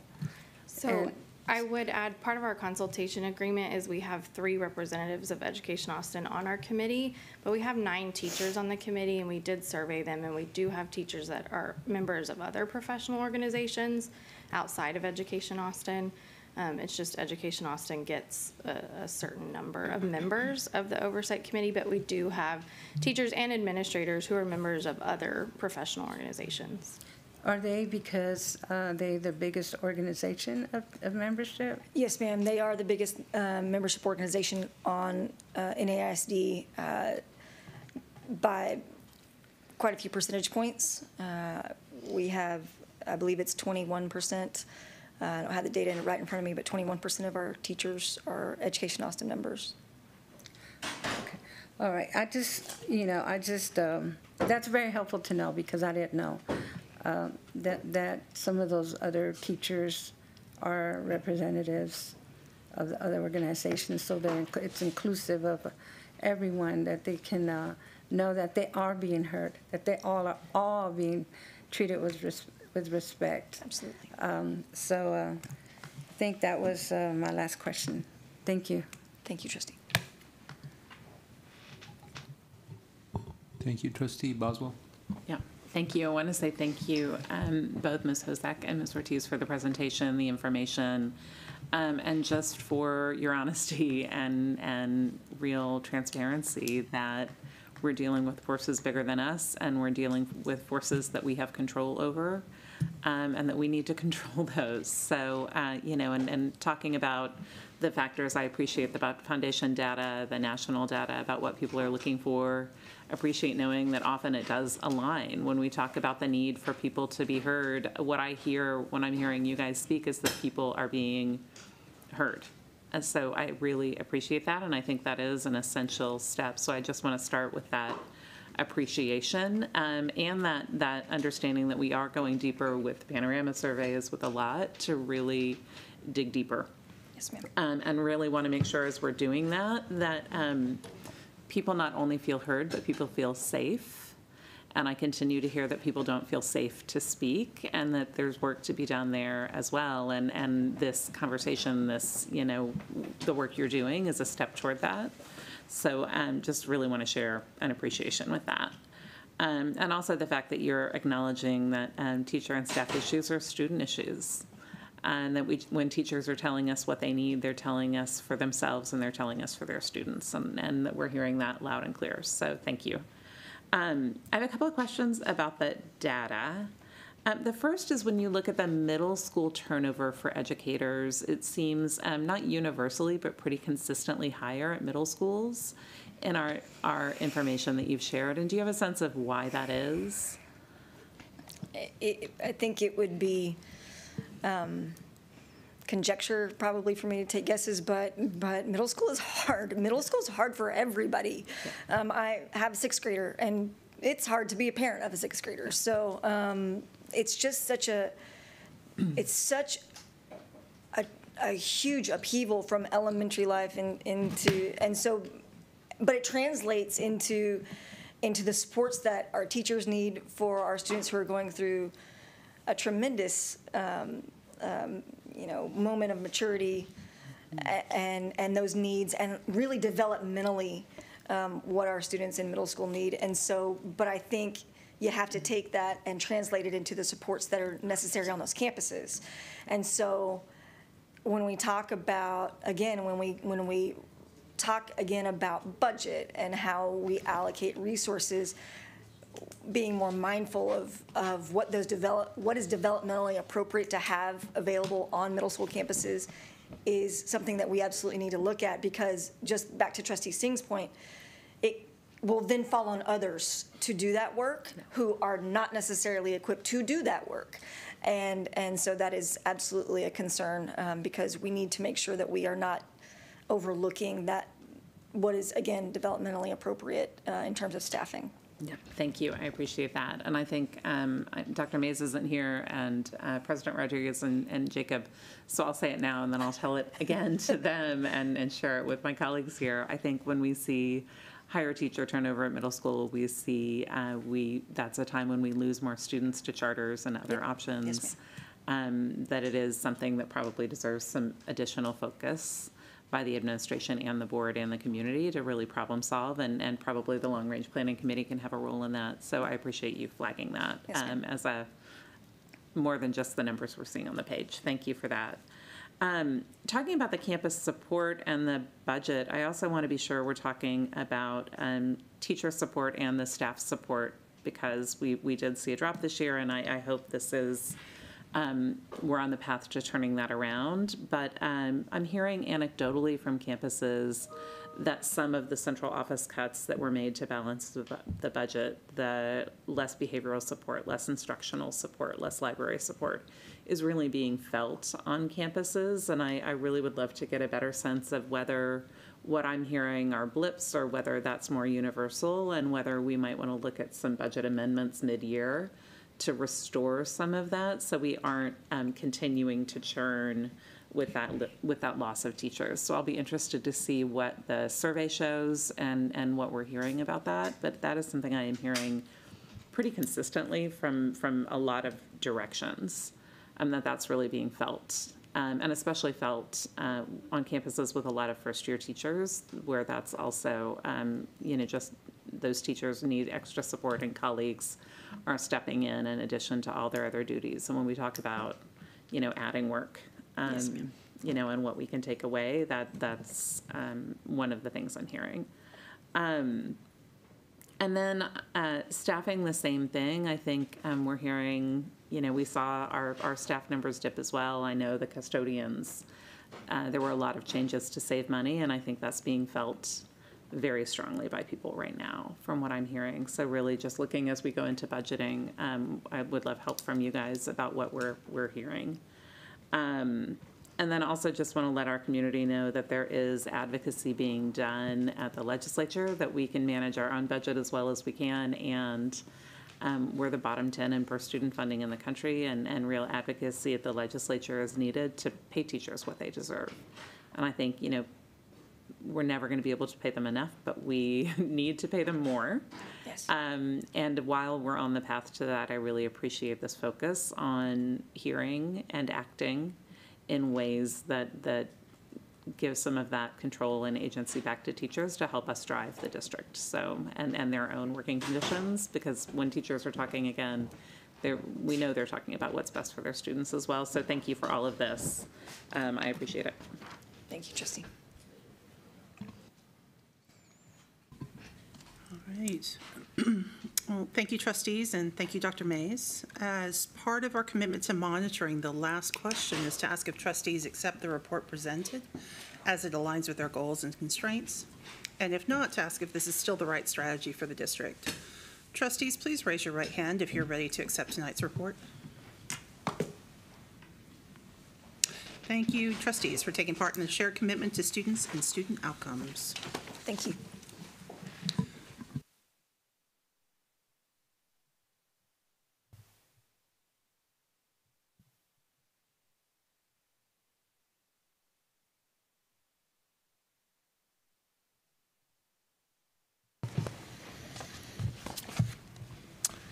Trustees, we're now going to move on to our information, reports, and updates. Dr. Mays, would you please introduce the next item on dual language implementation report? Yes, sir. Thank you. Austin ISD is committed to continuous improvement and to support the needs of our students. As a result, the MET team that's making their way up will share a recent program evaluation hosted by Dr. Izquierdo, who flew in to be with us tonight, a third-party expert. Similar to the Stetson report and the program evaluation, it will serve as a guide for the necessary improvements in conjunction with our dual language stakeholders. I am committed to ensuring the fidelity and implementation of addressing equity through our district leadership. We are currently integrating efforts to ensure best practices for all students, especially within our special education student populations and language programs. Our students deserve the best outcomes, and we are committed to providing the supports to ensure each student reaches their potential. And so thank you again, Dr. Izquierdo, for flying in to be here with us tonight. Thank you to the MET team for digging into the work and looking for some of our hurdles and barriers and being productive and working with stakeholders to eliminate them. So I'll turn it over to the team, Ms. Casas and the rest of the team. Thank you. Good evening, President Rodriguez, Board of Trustees, and Dr. Mays.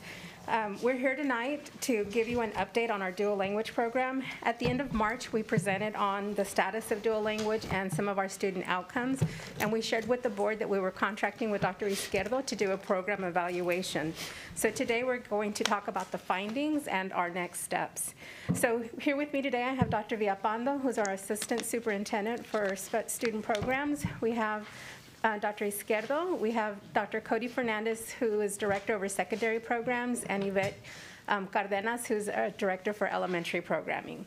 And so Dr. Izquierdo is a linguist by trade. She holds a PhD in Applied Linguistics and Bilingual Education from Georgetown University in Washington. She served as a principal of the first national dual language bilingual education model in the country in Washington, D.C. She's been the director of bilingual ESL education. She continues to guide and collaborate with districts across the state in implementing district-wide dual language programs. Dr. Izquierdo's expertise, research, and experience are in the areas of leadership in dual language, bilingual education, biliteracy, transforming schooling ideologies and practices for emergent bilingual students. Her current book publication is titled Dual Language Education, Teaching and Leading Through Two Languages. So we're excited to have her here with us tonight and for the work that she's done with our team.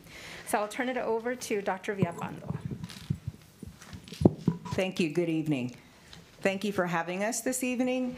We just wanted to start with some of the benefits of bilingualism. So one of the things that we've been working on is really implementing the program to fidelity and kind of doing a refresh and a reset. And in doing so, really focusing on why, the why. Why is bilingualism important? And so,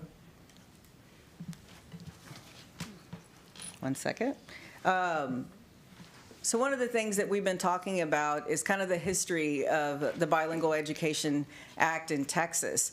And one of the things that we've been reminding our staff and our leadership as we talk about bilingualism is the fact that in the 1970s, when the Bilingual Education Act began in Texas, the intent of the program is much different than it's evolved to today. So at that time, we were given funds from the state, school districts were given funds to ensure that students who spoke a second language learned English quickly and transitioned quickly.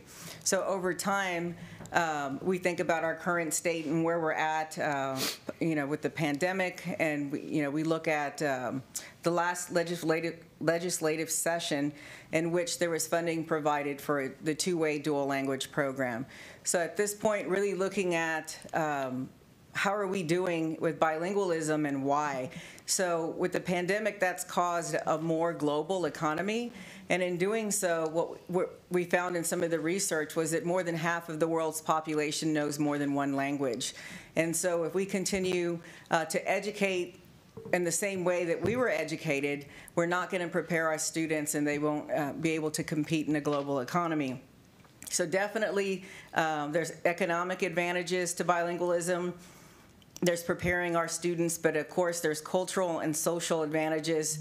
And what we found, what was interesting, was that there's a delayed development or increased resistance to dementia. That's one of the benefits of bilingualism.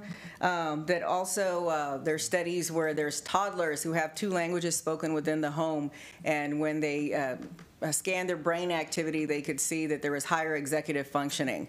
So over time, there are true benefits to bilingualism, and it's really the way to do business now and to really prepare our students for the future. We showed you this model in previous presentations, and so just want to make note that if you look at this, you look at the different models that a student can participate in for language and learning a second language. The best model through research is the two-way model. It shows that if you look at that highest line, that is the two-way dual language model, and the average student of a monolingual student is at the 50th percentile, and it shows that over time, the two-way model surpasses all others as far as academic achievement and cognitive ability. In Austin, one of the things that we've looked at, of course, in previous presentations has been the outcomes.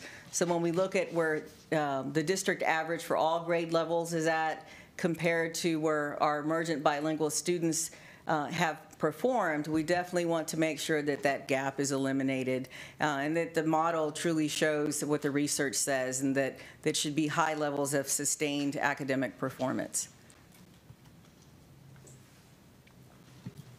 Good evening. I'm going to share just a little bit of the history of dual language in Austin ISD. You can see from this slide that it began in 2010.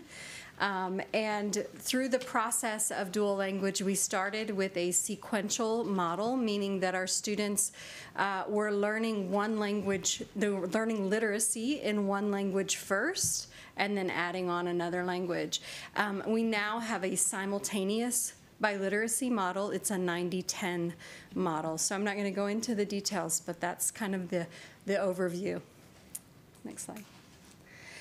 And so you can see on this slide, those are the numbers of our campuses that currently offer dual language. You can see that we have also, in addition to Spanish, we have Mandarin and Vietnamese dual language at elementary, and 12 middle schools and high schools that are offering Spanish dual language currently. Just to point out the difference between one-way and two-way, really the primary difference between those two programs are the students that are sitting in the classroom. Instructionally, they are 90-10 model, simultaneous bilingual, like our two-way and one-way are the same. And so it's important to note that Austin ISD is a multilingual district, and the evidence is right here up on this slide. So we've shared before that 30 of our students last year graduated with the Austin dual language seal of biliteracy, and that means that those students went through the dual language program all the way to 12th grade. But what may not have been shared was that we had 1,922 students that graduated with the performance acknowledgement in bilingualism and biliteracy. And so what that means is that those students selected to go beyond the minimum requirement of 2 world language credits, LOT credits, that are required for graduation, and decided to go ahead and continue their studies into a more advanced level. And so that's a perfect example of the value that's placed within this district and community on multilingualism and bilingualism. Thank you. Okay. Well, good evening, Board President Rodriguez and Interim Superintendent Dr. Mays and other trustees on the board. It's my pleasure to be here today to share a passion that I have, and that's dual language. And I really appreciate what Dr. Villalpando just said right now in terms of, you know, the dual language program was initially developed for emergent bilinguals, right, so that they could access the full curriculum. And I have to be one of those back in the early 80s, right? I've been dualing it for 100 years already, before it was cool, before dual was cool. And my students were achieving above the national norm in both languages, all right? They didn't know what I did in the school. I was known as the little Hispanic principal that taught Spanish, all right? But when the scores came out, that was a different story. So all of the ingredients were there, all right? And it was working. I'm talking about a school. You all are living a whole district, so I understand it gets a lot more complicated right now. So I do want to say that when there was a lot of growth on emergent bilinguals and they started scoring very well, my English-speaking population when I was principal were then knocking on my door and saying, we want our kids to be a part of this. And so we started two-way, all right? And so we started two-way. And right now in your district, you've got one-way and you've got two-way. And both programs are supposed to be equally good. They're supposed to be rich in their curriculum. They're supposed to have the 3 goals, which are bilingualism, biliteracy, high academic achievement through 2 languages, and positive cross-cultural attitudes. And so they should be good across the board. So I did the study. I was commissioned to come and do the study here, and I want to start with, first of all, letting you know that dual language is inclusive. It's an inclusive program, and it's equity-driven by design. All right, all languages, all cultures, socioeconomic backgrounds, everything. So equity is a big piece of dual language education. And so with that in mind, I want to tell you that in doing this study, I did a survey district-wide to all elementary, middle, and high school teachers that have anything to do with dual language, to elementary and secondary and middle school principals just as well. So I did a cross-district survey on that, asking them about their awareness of the 90-10, any challenges that they saw, you know, in terms of moving to a 90-10, how they perceived being faithful, fidelity to the model, or what kept them from being faithful to the model. In addition to that, I had many focus groups. I did 3 focus groups, 3 separate focus groups of principals, elementary and secondary, 3 of teachers, elementary and secondary, 2 focus groups of the Multicultural Education Advisory Committee, the MIAC. Is that right? MIAC, okay. Community members, 2 of those. I did 1 focus group of the Austin ISD Office of Leadership and Academics team. I did 4 different focus group sessions with parents in Spanish and in English. And I was fortunate enough to have the opportunity to do 1 focus group of the first graduating seniors in dual language bilingual education who graduated with a seal of biliteracy. So you see the complexities in the early grades, but then you see what they can achieve, all right, when they're already moving up to high school. I also conducted 12 campus visits, all right, 12 campus visits. So collectively, all of this gave me a lot of data. And interestingly enough, the same kinds of challenges were identified in every group at every level. And so I would like to present some of those to you today. As you can see here, we're going to talk about the findings have to do with implementation. Implementation is everything. When we say implementations, many times the first people we think about is the teacher, that she's not implementing it well with fidelity in the classroom. It's a lot more than that. A teacher cannot implement well if she doesn't have the leadership on the campus that can support her and mentor her. A teacher cannot work well if she doesn't have the resources that she's supposed to use. And in dual language, it's going to be in English, in Spanish, everything, equity across the board. Remember that. And in dual language, it's important that your principals also are supported by their well, as you can see on the list on the slide there, by their executive directors or directors, which means that they need to know about dual language education also so that they can support campus administrators and hold them accountable, right, to dual language implementation and the promises of dual language bilingual education. The assistant and associate superintendents need to hold their executive directors and directors accountable to make sure that they are working with their principals. And the chiefs have to know about it so that they can advocate and support everything that has to do with dual language across the district. And of course, our superintendent, it has to come from him. His leadership and what he says is extremely important. So the point made here is that implementation is not effective if everybody here on that list that you see there is not on board. And by being on board, I mean that they understand what dual language is first and foremost. It is not a program that pushes English because the more English you learn, the better you're going to do. And that's not true. That's a myth. We know now, and research has shown us that the more the student uses his primary language along with English, the more connections they're going to make, and the more proficient and faster they're going to learn English. But the learning that takes place is what dual language does. Dual language isn't about learning another language. Dual language is about learning in 2 languages, high academic achievement and critical thinking across the board. So that's very important as part of implementation, that everybody's on board. And findings is that that's what we need. We don't have those connections solidified, all right? And we need to develop that knowledge base in many of our employees here in this arena of dual language. The other piece of implementation is program structure, and that's one of the most important pieces of dual language large scale. Large scale means that you're doing it across the district. And one of the reasons we go large scale is that we're able to catch more students, to be able to provide more students the opportunity of learning in dual language.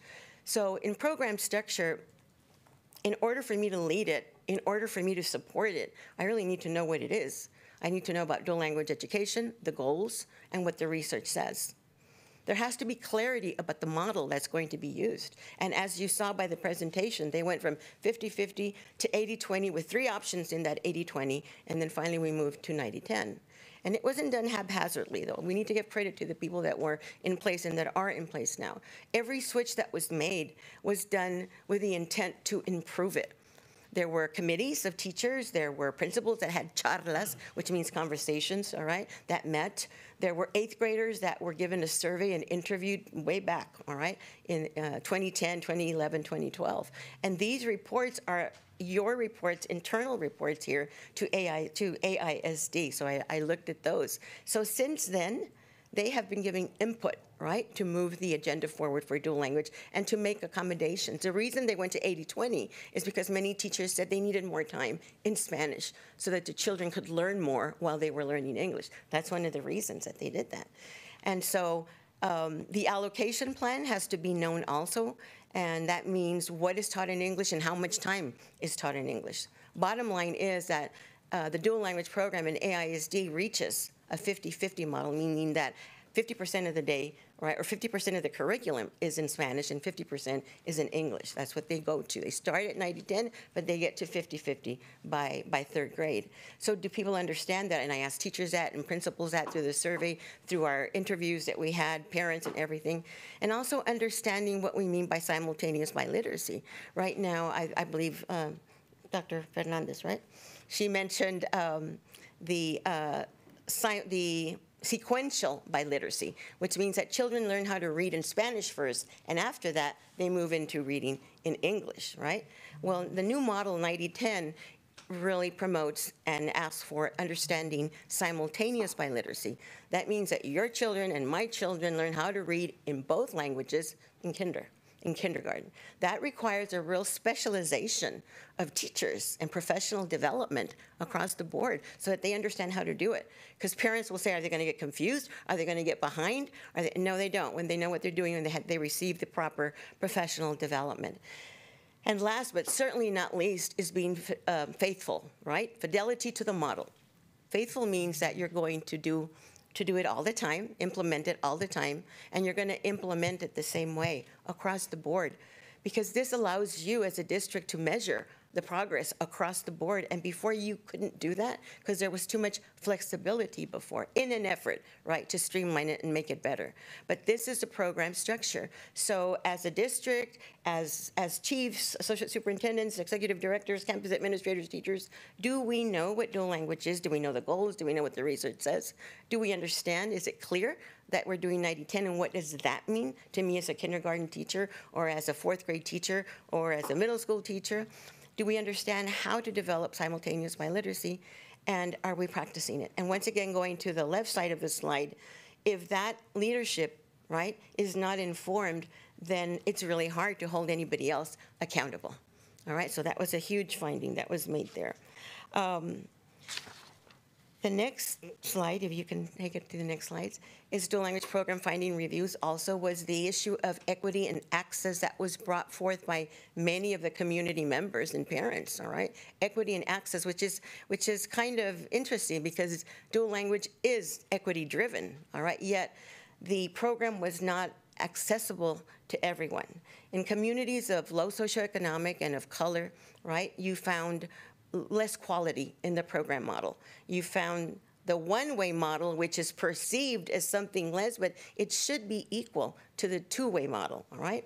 There were lack of quality programs, inconsistent implementation, and you still had transitional models, the old model of bilingual education, that did already, right, transition out of transition, and now started implementing dual language education.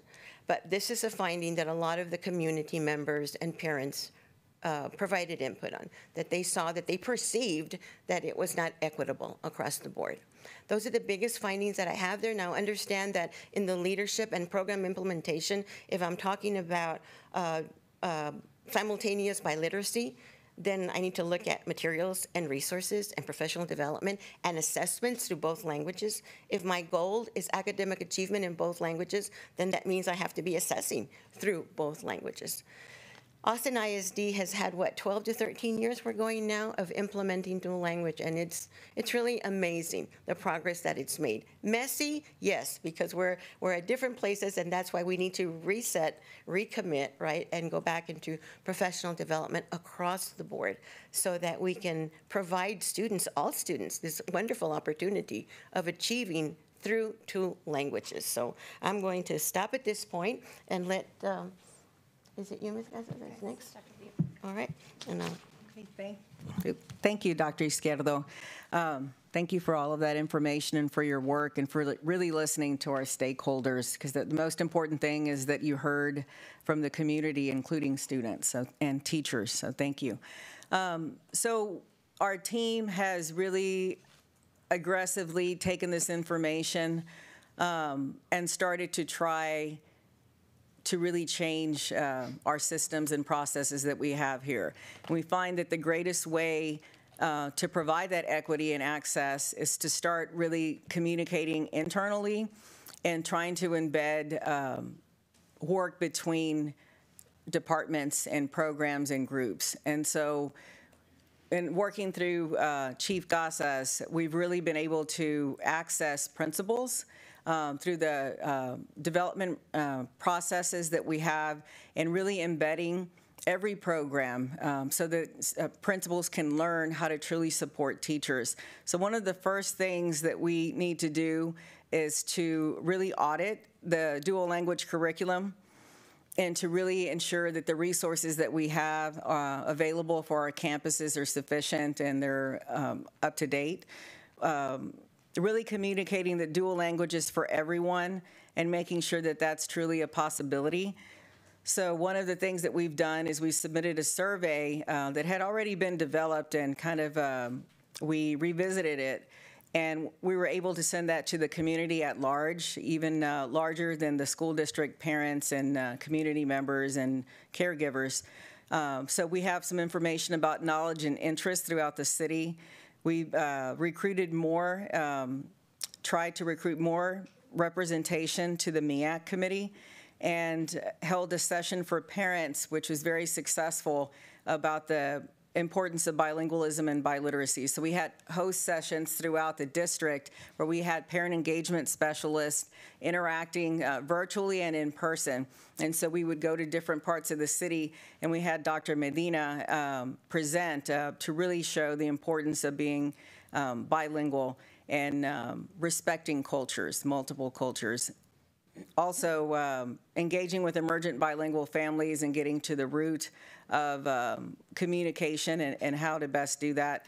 Also, we've developed some parent toolkits and a readiness assessment, and I'm going to explain some of those processes for looking at anything that we develop, looking from one ways to two ways and how to best do that equitably. Looking at the courses, you know, some of the feedback that we got earlier on was looking at the courses throughout the district and how can we truly have a path for a student at every level. And we found that definitely there's some work to be done in working with curriculum, looking at course guides at the secondary level to be sure that they're aligned. So as we've grown, which is great and it's commendable, how do we kind of reset and make sure that what we have out there really works for our families and for our students? So we definitely took the feedback from that and we're starting to work on it. But again, I think the biggest thing that we're doing is embedding professional learning. So one of the first things we did was we met with Brandy Hosak and the professional development team to look at how do we embed every special population within the development that's out there at every level. We're also working within academics. We're working within every department. Even our advanced academics team and early learning teams are looking at bilingualism. We really started to have more of an intentional focus with school leadership. The Office of School Leadership, we've conducted learning walks. We're looking at a checklist for implementation purposes. But what we're doing is we're utilizing the MEAC committee. We've extended some of the meetings to include more of work sessions so that we're hearing and working and coming up with suggestions and proposals through that committee, where we'll also have a district task force of district leaders and teachers and potentially students to look at, okay, now that these are some of the suggestions, how do we see that that's going to work within the district? Is this doable? Is it something that's acceptable from their lens? And then again, I think the biggest thing that we can do is work together and integrate what we do as a district so that we're not working in different departments or silos. Some of the implications of really resetting that 90-10 is we're going to have to look at our policies to see if they're up to date. So we may come back to you with some policy revisions that we're looking at with community stakeholders. Also a stipend review to be sure that what we expect, and that was something that Dr. Izquierdo mentioned in her report, is that what are some things that we can require to be sure that there is a consistency of support. So looking at the area stipends for dual language and what's the policy in the neighboring districts and like districts, and then how do we vet that within our community to make sure that it's doable here in the Austin ISD and it's acceptable and doesn't add to anyone's plate more than we need to. So that's kind of some of the things that we're working on and where we're at. So, good evening, and thank you for this opportunity. Obviously, we're very excited about dual language, and I know you are too. So, one thing I want to add is looking at this timeline, obviously, we're working on a lot of things, and we're very grateful for the opportunity. One really important part is working with our stakeholders, working with the community. We've been very fortunate, very blessed to have our supporters from the community, which we're now working with on the MEAC, the Multilingual Education Advisory Committee, the African American Dual Language Committee, the Coalition for Bilingual Education Committee, the Overton Group, even ABE, right, the Austin Area Association of Bilingual Education. So we're really excited about all of those opportunities as we move forward in this timeline.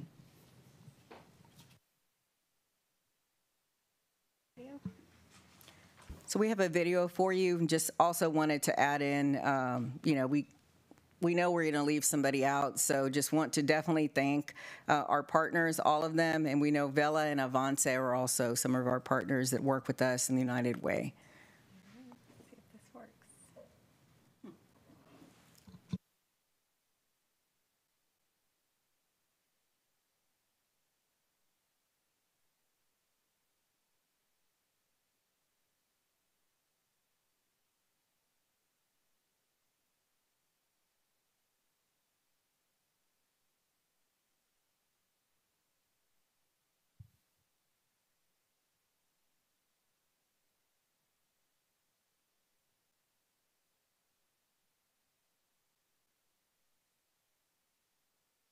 To Pecan Springs, 3 of them do. I have 4 sons. They go to Pecan Springs, 3 of them do. 1 is coming in August, and 3 of them are a part of the dual language program. I chose dual language because I really want my boys to have every advantage that they can have in life. I love teach Spanish to my students. I have been at Pecan Springs for 5 years teaching pre-K. Es beneficial para los estudiantes afroamericanos aprender español y aprender a la comunidad hispana. Because estamos aquí en este estado de Texas, donde la mitad o la mayoría hablan español y la otra mitad habla inglés. Creo que es muy beneficial para los estudiantes aprender ambos idiomas para cuando vayan afuera a buscar empleos o a tratar de comunicarse con otras personas, puedan hacerlo en ambos idiomas. I love reading and writing. Me gusta leer y escribir. The fact that we have the opportunity to meet with the cohort of people that we've been growing up with, and it really helps us develop your identity. You learn so much about different cultures and stuff like that. I really don't see it in any other program. My perspective of learning a language is not simply of learning the grammar, the definitions of a language. You also tend to learn the culture behind it, traditions. My name is Brooke Maudlin. I'm a Spanish teacher at Aikens High School. The program goals are for the students to achieve high academic achievement. We're giving them rigorous classes in English and Spanish. The second goal of our program is bilingualism and biliteracy. And then the third is cross-cultural competency. El programa del lenguaje dual me ha ayudado en seguir en mis estudios enfocados y también ver opciones como educación más alto. So it's really setting them up for success in Austin ISD, honoring their culture, providing information and resources in both languages so the parents can be more engaged. Overall, I think the community is going to benefit as a whole. And then many of our kids are staying in Austin, they're going to universities here, and they're coming back to work in the community. Mi sueño en el futuro es ser una influencia al mundo, abrir compañías y poder ayudar y dar para atrás a las comunidades y ayudar a fundar programas que ayuden a más alumnos. Once I fully learn Spanish, it's going to help me for people who don't speak English and only Spanish so I could talk to them. The dual language program has really helped me find my identity. I'd say as a high school student, we all struggle to find who we are, and being able to partake in this beautiful program has really helped me figure out that I'm not just an American or a Mexican, I am a Mexican-American.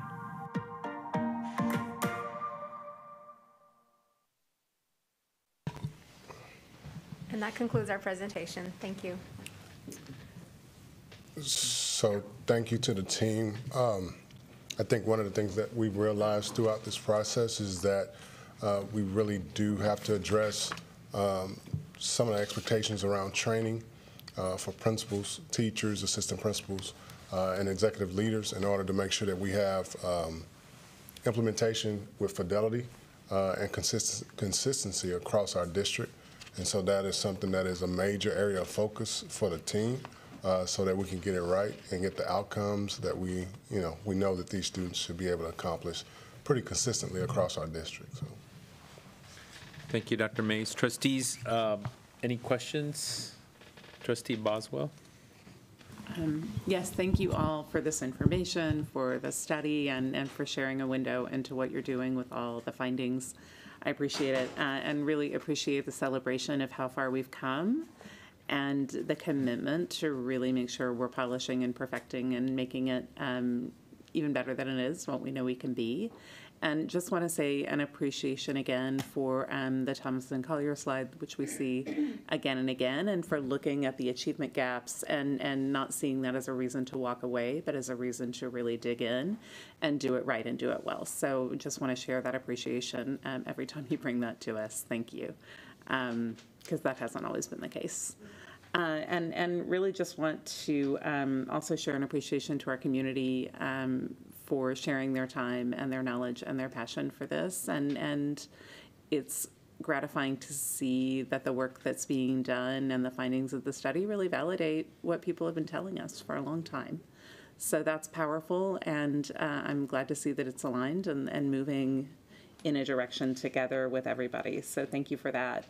I have one question about, and I also want to say thank you, Dr. Villalpando, for acknowledging the need for those people who aren't going to a dual language high school. We have many paths, and kind of looking at those gaps too. So we're serving those students' need to continue a language, even if they're not continuing with that program. So thank you for that. I have a question. We had a call at the beginning of the meeting about limiting instruction in the target language when you get closer to standardized testing. And that's something we've certainly heard in the past. And I'm wondering to what degree does that state test pressure, especially at our most vulnerable campuses where we are seeing less fidelity, play into what we're seeing? And what's the plan for really talking about that and addressing that in a way that serves our students and sticks with what we know is best? So I'm going to start, and then I'll let our expert chime in. I think that that's one of the biggest areas that we need to address just with everybody in general is the belief systems around dual language.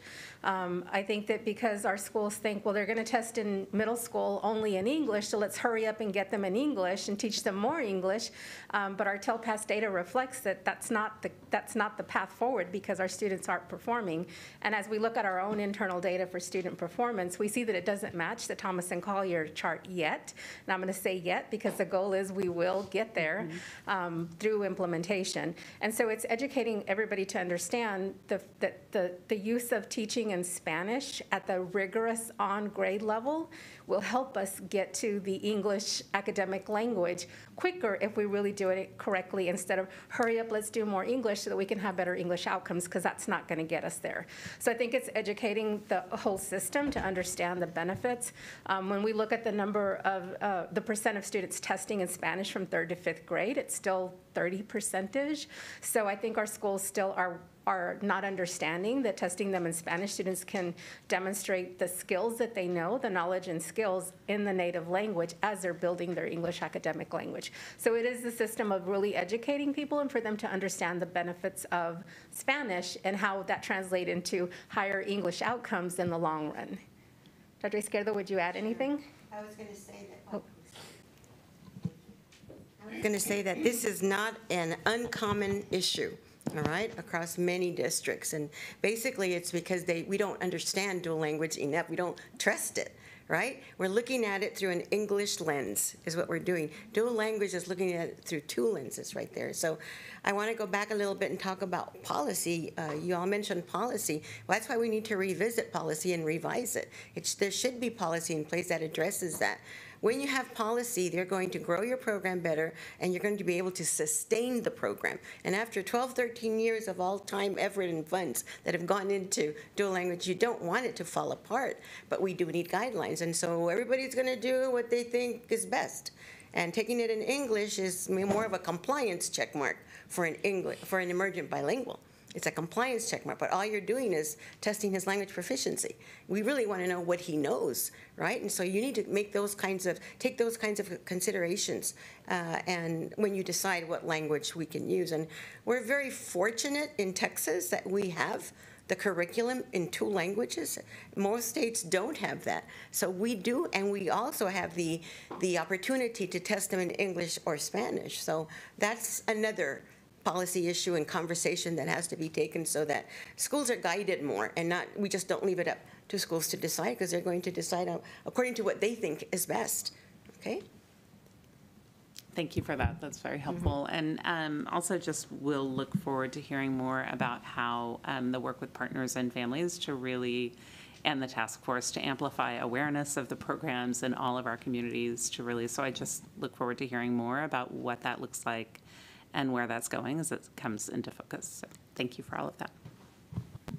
Thank you, trustees. Other questions? Trustee Zapata?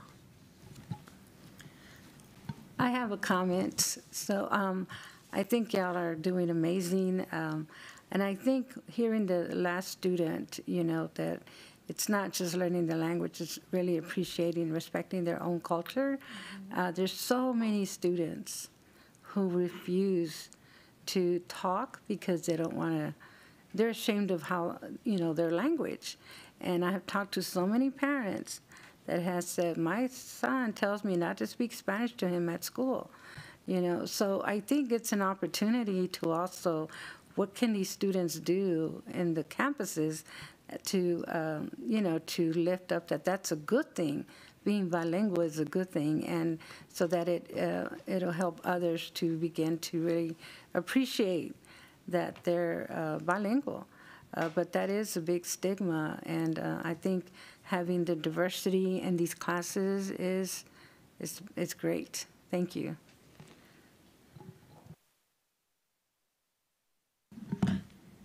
Trustee Anderson and then Trustee Singh. Thank you for this presentation. One question. When was the last time an audit was done of dual language that you are able to find, if there's? Are you asking prior to Dr. Izquierdo doing the program audit? Eva, do you know? I don't know. I think most of the team is brand new, so I don't know. But I did review some of the reports for the district that there had been evaluations done, right, for the first year and the second year, just to see how people were working with dual language and where they were. That was done. My request is a audit soon rather than later. Thank you. Trustee Singh.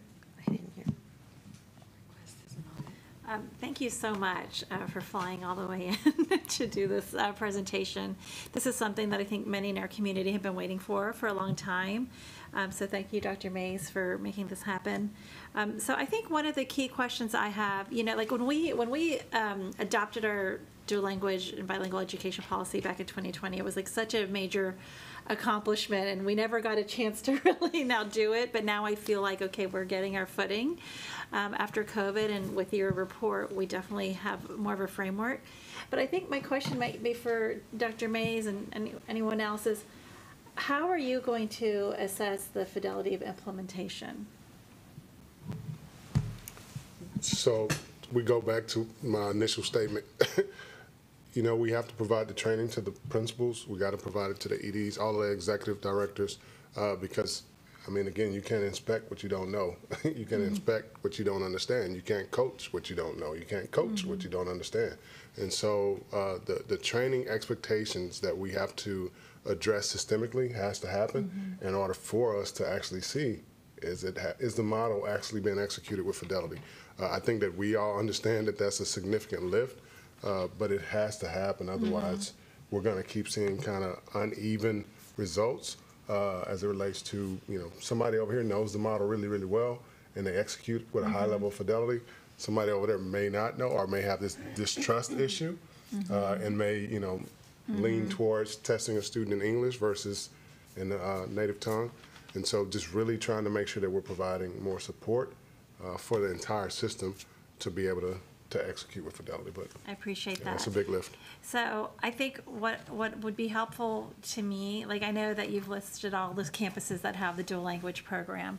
And so I think what I would love, and I don't know if you guys are doing this already, but when I think about like, okay, let's say we use this here as a sort of a baseline before we've done all the training and everything, is there a way to establish sort of a baseline for all of our campuses, like a rubric or something that says, okay, you're level 1 through 5 or whatever in terms of staffing, in terms of materials, in terms of X, Y, Z, and then actually in terms of implementation. So that way, once you do the training and all of that, we can see the growth and the fidelity of implementation.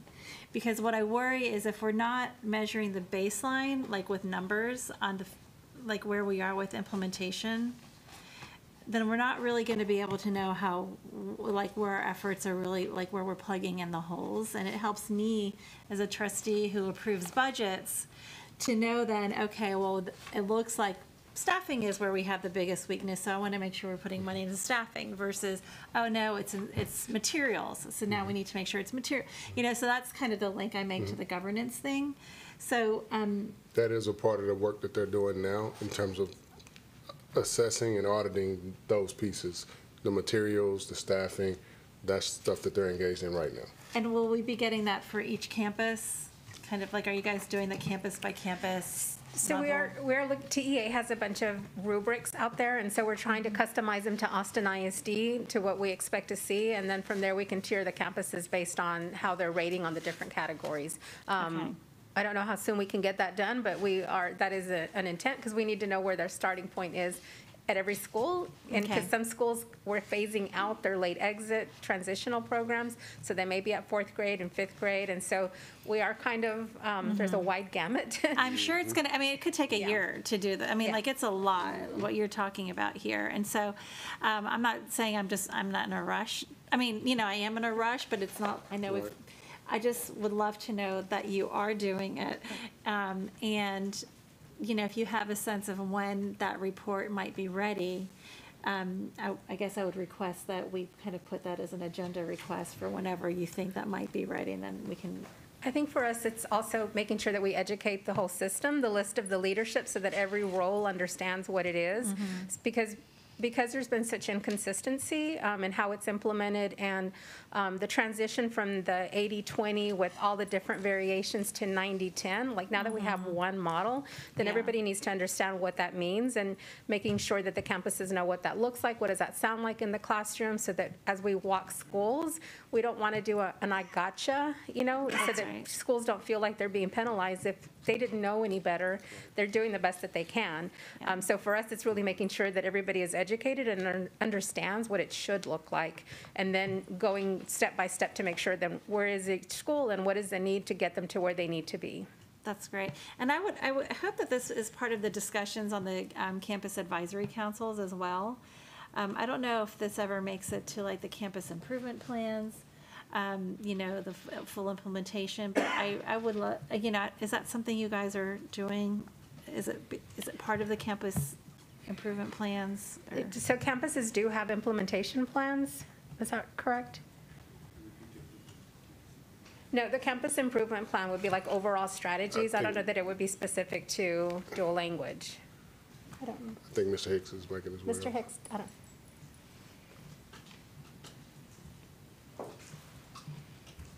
Cody, do you mind getting up soon? Yeah.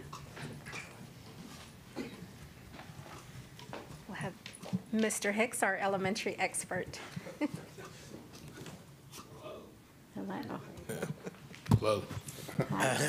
So, yeah, the implementation is, there are pieces of the campus improvement plan do include information about dual language, but in general, it's really about, at the beginning of the year, the training that we do, and the executive director is really following through with visits to the schools and the learning walks. The dual language portion of that is really important to us, and so members of the team participate in those, and then we just continue the conversation throughout the year. I'm looking forward to the checklist that's being developed, and that will help us, and then your idea, Trustee Singh, about having the baseline rubric and then being able to work from that is something that's exciting as well. Okay, cool. That'll be great. Yeah, I think eventually, like, that would be really interesting, because when I'm reading through some of the, like, the comments that people wrote in, it kind of points to, like, there's like a systemic change that needs to happen. It's just not this teacher needs to learn how to do it. It's like we have to build a whole system that supports this. Like, if you have 2 teachers and one, like, that might not be enough teachers, or you might not have enough students to do a dual language program in certain schools. Like, you might not have enough English speakers, or, whatever. And so I think that's kind of where I'm going with this, is however we do this. I mean, in my mind, as a former, like, CAC member, like, I'm like, oh, that might be a one way, but whatever, that's kind of what I'm thinking, is like, how do we move this so that's a broader conversation beyond just the dual language teachers? So thank you. So this is one of those things, like you said, dual language being something that's going to take us a while to kind of address it. And so we know that, like you said, it's not a one-year fix. But like we said, Dr. Izquierdo has provided us with a roadmap so that we can phase in some of the supports and changes. So it's going to be something that takes place over multiple years. Sorry, thank you. You scared me. Okay. If I may respond to Ms. Singh, that's a great question that you asked. Because when we do learning walks, sometimes we just look at the visual, what's there, right? We look at the environment and we think, oh, everything's up. But if you look at the guiding principles for dual language, which are national principles, which I had a role in reviewing them, you see that they're broken up into different factions. So first we look at program structure. How is the school with program structure? Are they following the model? Do they believe in it? Are they attending professional development? We look at that. The next thing we look at is curriculum. What does the curriculum look like? Is there equity there? Is everything available, right? Biliteracy is huge here. You really have to know your reading through 2 languages to understand that. The next thing we look at is instruction. Does the teacher know how to make instruction comprehensible in a language that the child doesn't speak?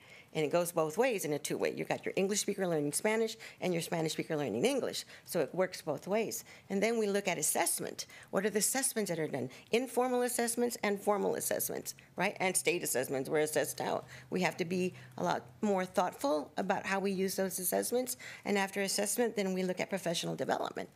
So we're looking at maybe, and we had this conversation in terms of trying to account for everyone who participates in professional development. So it's done digitally or something automatic by school. You can build capacity in your own campus by that, by knowing what teachers have attended what and what they need, or as a district, you build your capacity there.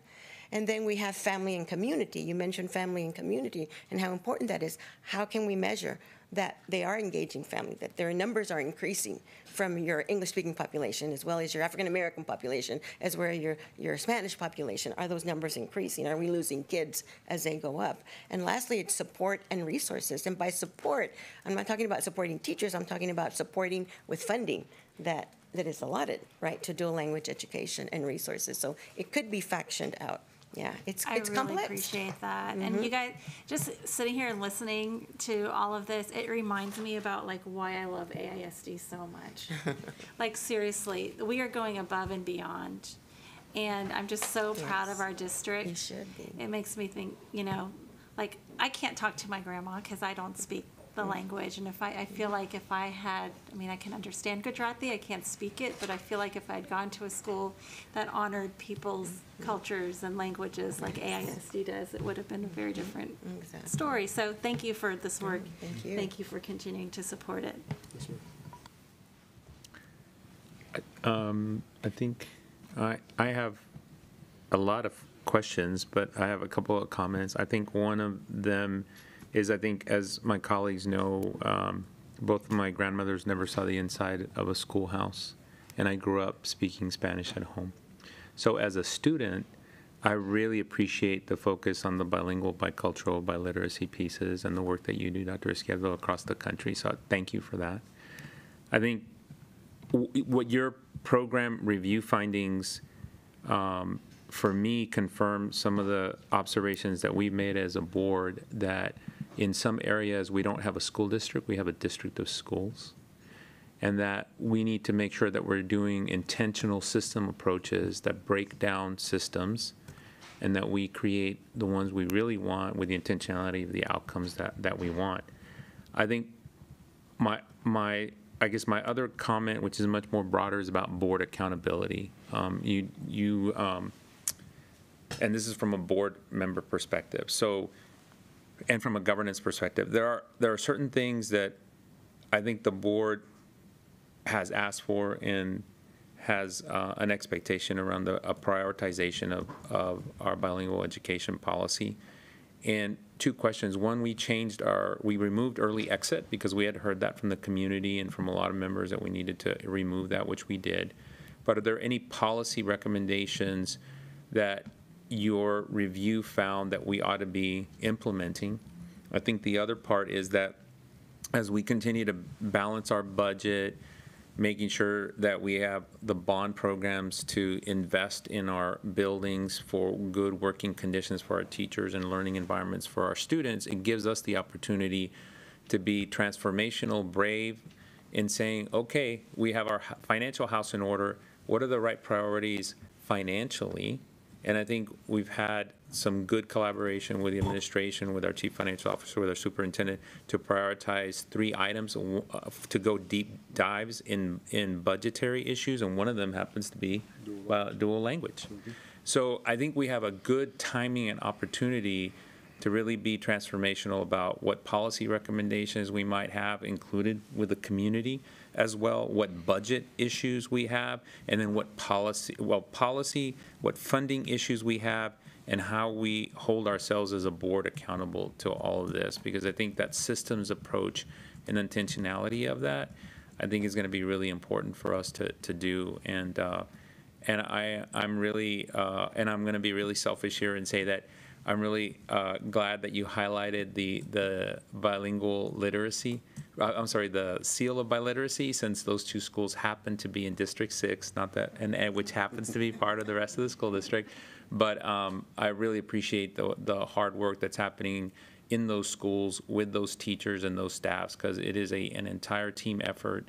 And I'm just really excited about what this creates, as Trustee Singh said, the baseline for how we move forward with clarity and accountability to us all. But I know there's embedded questions in that, but I also just wanted to share how grateful I am that we're focused on these issues and all the leadership that's here with us today. So Dr. Izquierdo did make some recommendations, and I'll let her share them. And she gave us some samples of other district policies that we're going to go back and compare to ours. I'll turn it over to Dr. Izquierdo. Okay. I helped other districts develop policy, but it requires everyone at the table. Everybody's been saying everyone at the table. We're going to have everyone at the table for a lot of things, aren't we? But it's important that we decide how we're going to work with assessment in the district. So in one of the policies that I've written for a district, it says that all students in dual language education will be assessed through 2 languages. Of course, teachers are going to say, oh my God, we're going to test more. Parents are going to say, oh my God, we're going to test more. But they get creative. We just have to be a lot more thoughtful. For example, in one of the districts, they develop their own benchmarks and their own assessments. And half of the test, let's say there's 20 items, I'm just making that up. 10 of them will be in English and 10 of them will be in Spanish. By 5th grade, they should be able to handle that because they've already gotten the content. They should be able to handle it in either one. It's not a translation or a repetition. It's a different question. And children are able to do that. Then we're really looking at content development, academic development, and language development as it is. Another one has to do with professional development and making sure that every teacher, every new teacher goes through 12 hours of dual language training when they start. And after that, 6 hours every year. That every principal goes through so many hours of training every year, right? That every administrator goes through. And so once again, documenting that. And the board goes through a whole weekend of training. How's that, right?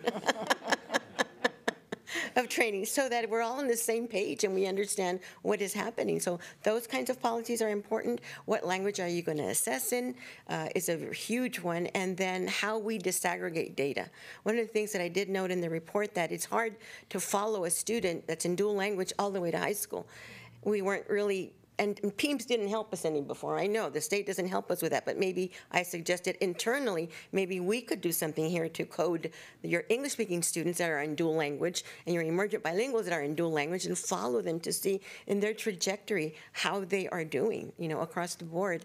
Other policies had to do with materials and resources that have to be available in both languages. Before, in old bilingual days, all right, everything was translated. So the good copies were in English, and then the not so good-looking copies were translated in Spanish. So that was an indirect message for kids and for teachers, too. But now we have an abundance of resources. Now we have to be really smart and thoughtful about which ones we select. But it's there, so understanding that the support from the board and for funding has got to be for materials in both languages. Quality materials, authentic and trans-adapted, those kinds of things that have got to be there. Ms. Casas, were you going to say something? Just that we already, as a practice, map our students take it in both English and Spanish so that we are tracking the kids, and we'll have the longitudinal data now that we're taking it regularly.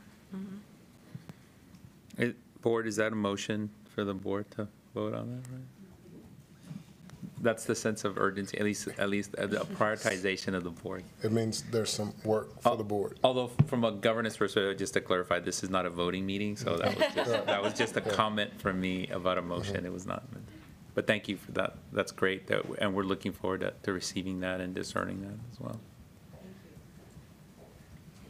Thank you all. Thank you. Gracias.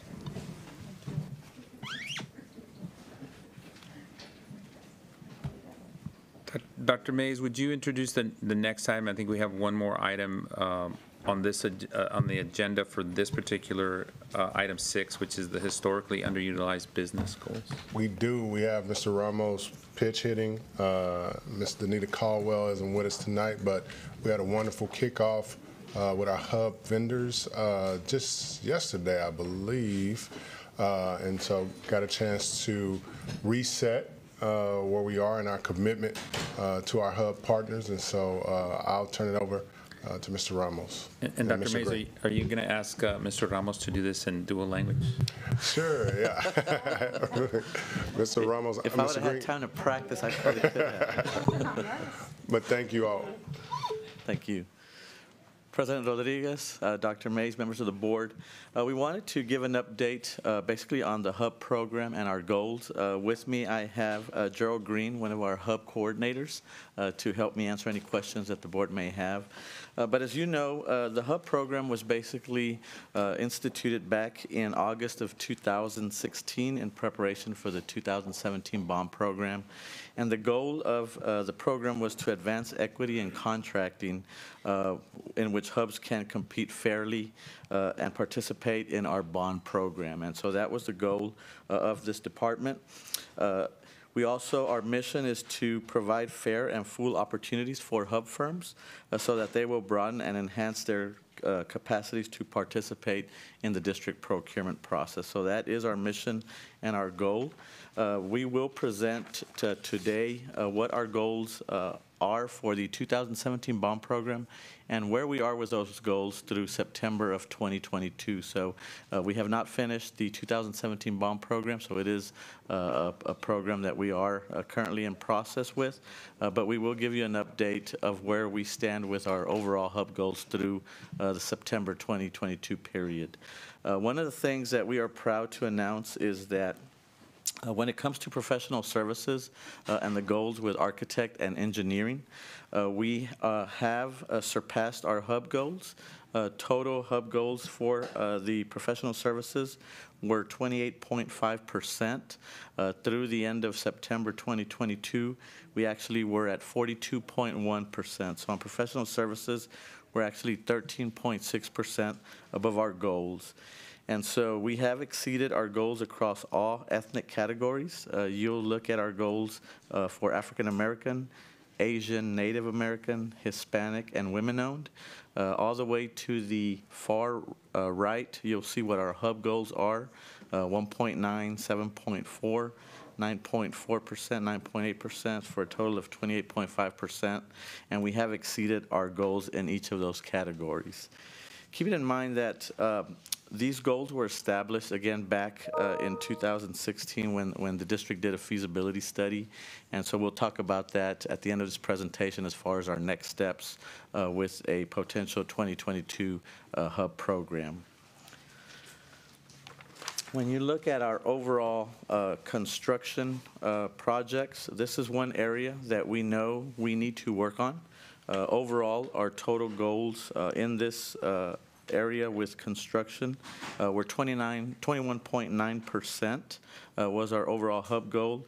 Currently, again, through the end of September 2022, we are at 19.8%, so we're actually 2.1% below our goals. Keeping in mind that, again, this is not the end of the 2017 bond program, but we also recognize that we have not achieved our goal in the construction area. And so when you look at our goals for African American construction companies, Asian, Native American, Hispanic, we fell and currently fall below our goal in those areas. Women-owned businesses is the only category where we are above our goal. 10.2% was our goal, and we are currently at 13.2%. So we know that we have work to do there. We also continue to trend upward in this category. So currently, we have recent awards of $4.5 million to African American general contractors. Those are currently not reflected in these numbers. So we are trending upwards in that category. But again, our goal is to continue to find ways to improve potential opportunities for hubs in the construction area. And so one of the things that we've looked at is looking at a hub goal process review. And so what that basically does is, as Dr. Mays mentioned, we were at an event yesterday, which really brought in hubs throughout the district, because one of the things that we want to learn is lessons learned from our 2017 bond program. So we've set goals, we've set procurement criteria and processes, and we believe that we are doing our best to maximize opportunities for our hubs. But one of the things that we want to do is hear from our actual hubs and hear what their experiences have been with our program, with our processes, if they teamed up with general contractors, what their experience has been there. So we want to make sure that we really solicit their feedback on their experiences as hub firms trying to do business with the district. At that event yesterday, we had over 150 registrants, so that was a great opportunity for us to really receive constructive feedback from our hub vendors. One of the things that we really wanted to show them as well was I'm sorry, Mr. Ramos. Okay. We need to take a pause and a break. We are not at quorum. I got you. So I apologize for that, but I may ask you to go back one slide. Okay. Okay. So we'll take a break for a few minutes and come back in less than 10 minutes, for sure. Maybe a little bit sooner.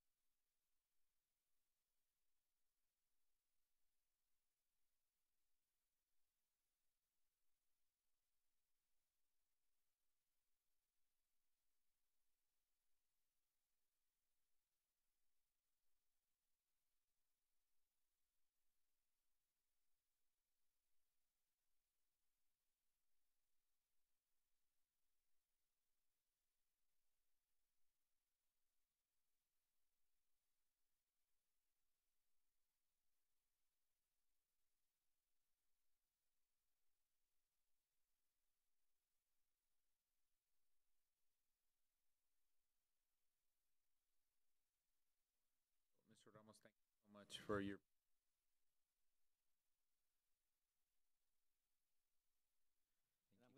Start from this slide, just to reiterate the information. And so, although we met our hub goals for professional services, we do know that we are below our goals for construction and vendors within the construction criteria. And so, our total percentage for construction was 21.9%. We're currently at 19.8% through the end of September. So we're 2.1% below our goals. One of the things that we do know is that we continue to trend upward. We will contract $4.5 million in awards to an African American general contractors. So that will bring up those percentages. But we also recognize that we have work to do in this specific category. So we have work to do in really trying to maximize how we can bring in hub and women-owned businesses within the construction category. One of the things that we are doing to move forward with in this direction is we have contracted with Opportunity Consulting really to do a hub goal process review. So one of the areas that they're looking at is really looking to receive feedback from our hub vendors to see what their experiences have been with the 2017 bond program. So in essence, we're looking at what are the lessons learned from the 2017 program? What did we do well? What do we need to work on? And what can we improve to give our hub vendors more opportunities? And so that study has begun. As Dr. Mays mentioned, we were at an event yesterday.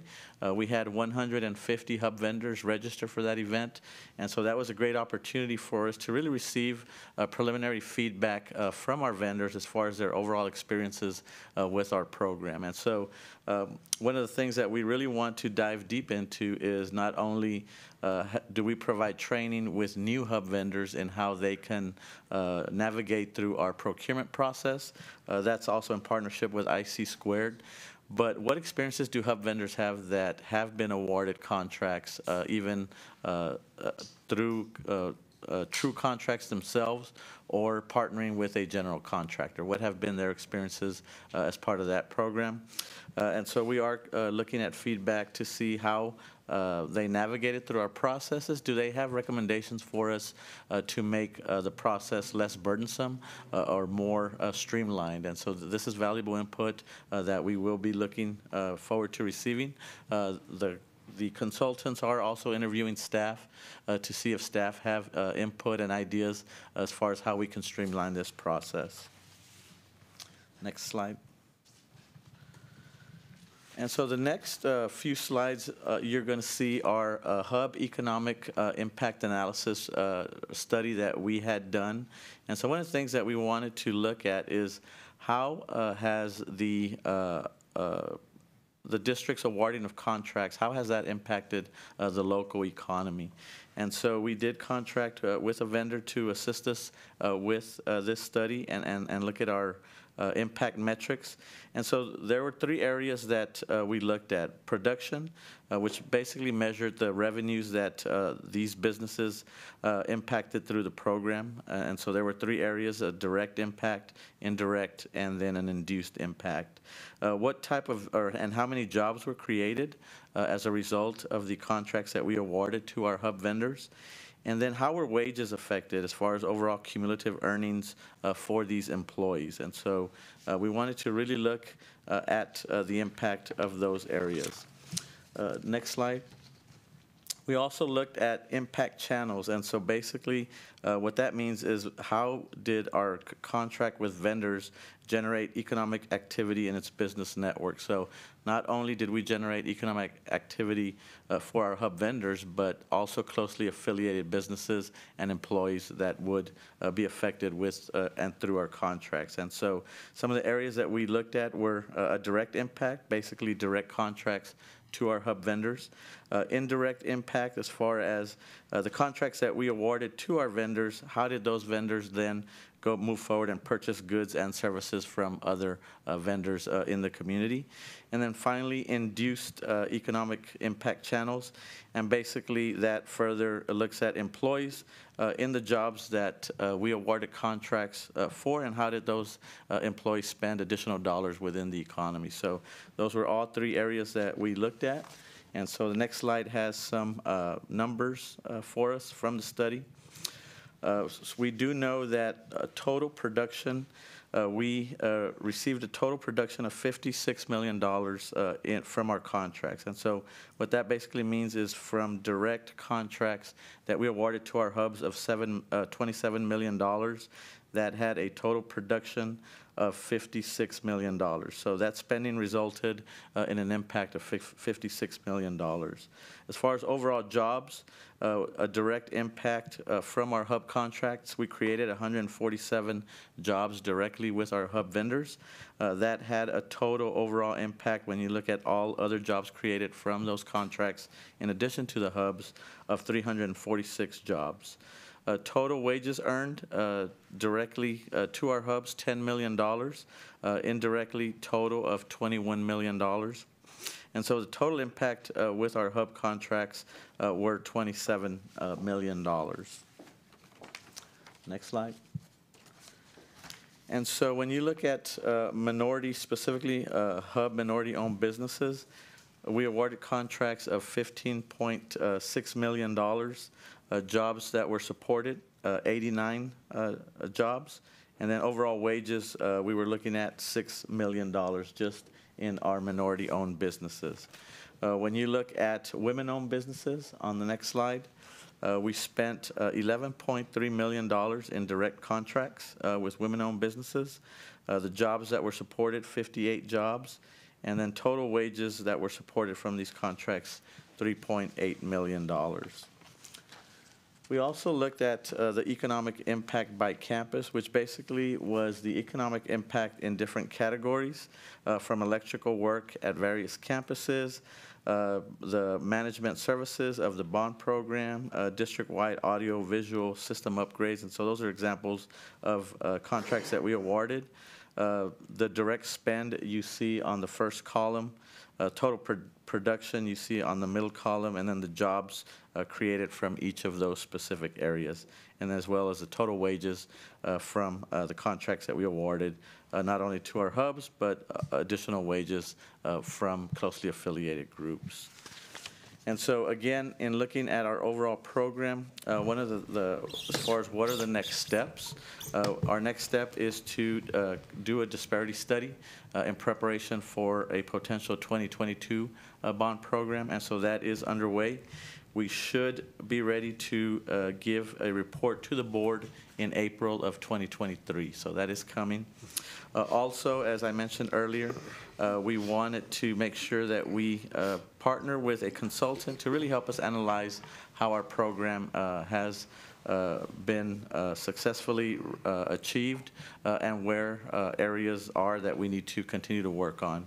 And so Opportunity Consulting is currently in the process of moving forward with that study. And so we are hoping to have a report by January from that study to really give us some lessons learned and how we can improve and bring in more hub firms into our program for 2022. And then again, just looking at our processes. So one of the things that we continually look at and receive feedback from our hubs is what hurdles do you all face when looking at our procurement process? What areas do you see that we can look at to make opportunities more available to you? I know that one of the responses and feedbacks that we've received is a specific procurement method that hub vendors feel if it was available to them, they would have a more competitive ability to compete with some of our smaller contracts. And so when we bring forward our procurement methods to the board to approve for our 2022 bond program, it will include that procurement method. And so that was just in having discussions with our hubs and their experiences, what can we do? We also know that sometimes hubs partner with larger construction firms. So when construction firms turn in their proposals, they'll have hub goals, and they are subcontracting with some of our hub vendors. One of the things that we know we need to do a better job with is hold our larger general contractors accountable for those metrics. And so if you submitted a bid for certain percentages in different categories of subcontracting, at the end of the construction job, did you uphold those goals? And if you didn't, then we are going to keep that data, and that will impact you on a future bid with the district. So that was something that we didn't do with the 2017 bond program that we feel is very important to hold our larger general contractors accountable with what is bid in our processes. So with that, I will open it up to questions from the board. Thank you. I'm sorry. Go ahead. I did want to thank Mr. Ramos and Dr. Holly in our absence. These are conversations that we've been having with hub vendors, and just to the team for being responsive and willing to be pretty audacious in terms of the accountability that we're expecting from some of our larger vendors in terms of how we, again, execute with fidelity. And so I did want to say thank you to Mr. Ramos, and again, Mr. Green and Danita in her absence, and Dr. Holly in her absence for staying diligent as we focus on making sure we have equity here. Thank you. Trustee Singh? Thank you so much for this presentation. I really appreciate the last thing you just said, Mr. Ramos, about holding our contractors accountable for their subcontracts. I hadn't realized that that's something that we hadn't been doing. So now I can say we're doing that. So awesome. And so I guess I had one kind of a basic question. Are the hub goals created by us, or are they created by like the hub program, like national, like is that? So they're created by us based on the data that we have available to us from the disparity study. Okay. And so we will bring those goals forward to the board for discussion. Okay, cool. Yes. And so it seems like all the data, is it correct that all the data we've been looking at today is related to the bond? The 2017 bond, okay. Yes. And so I think one of the things that I would love for our board to consider and our district to consider going forward is reestablishing our hub program for professional services that are non-bond related. You know, so like our mental health services, our, curriculum, like other things that we outsource, because we used to have that program.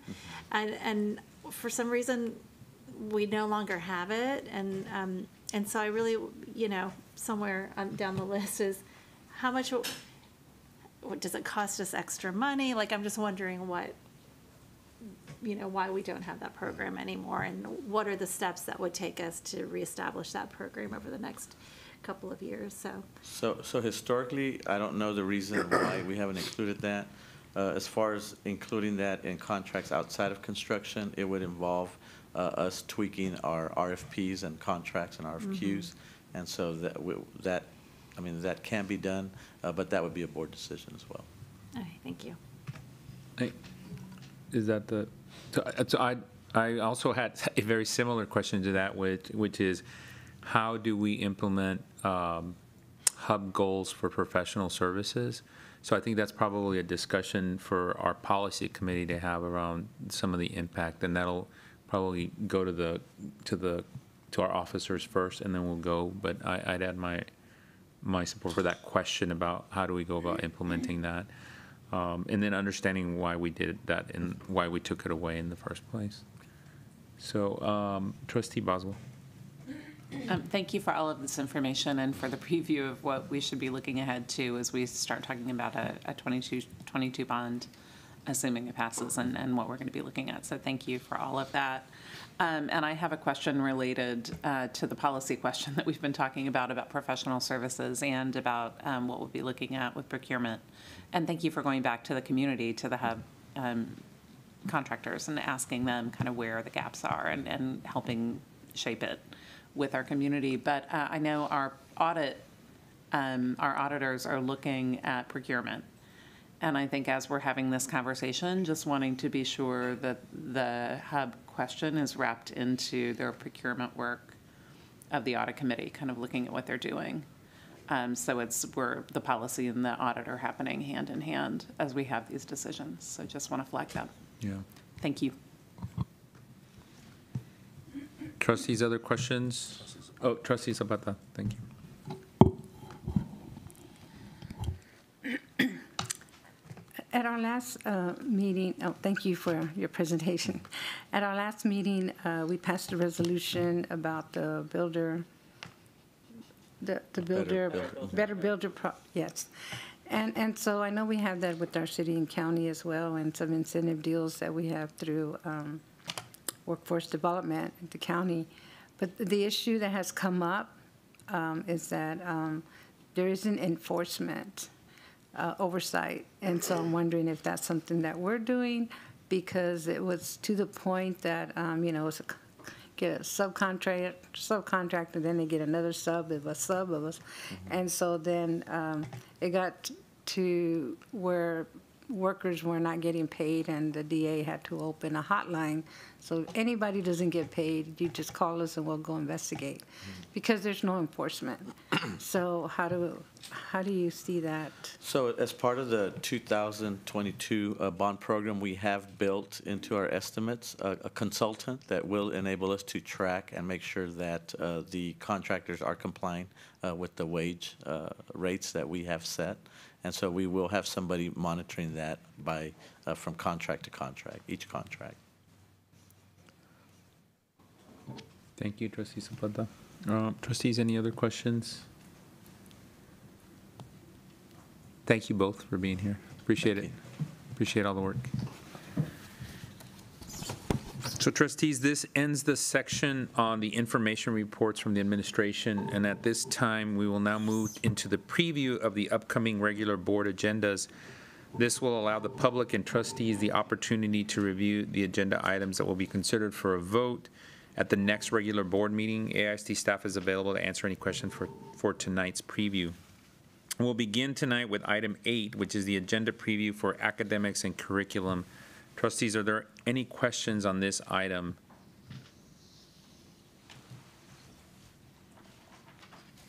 If not, I'm going to move to the next section, which is item 9, board administration. Trustees, are there any questions on these 3 items?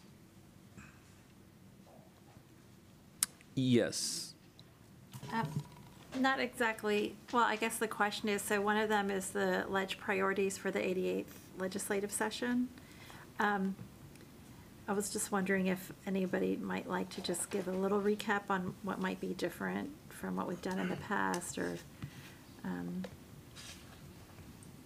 anything like that. Or if there's anything that you might want to just highlight, if at all.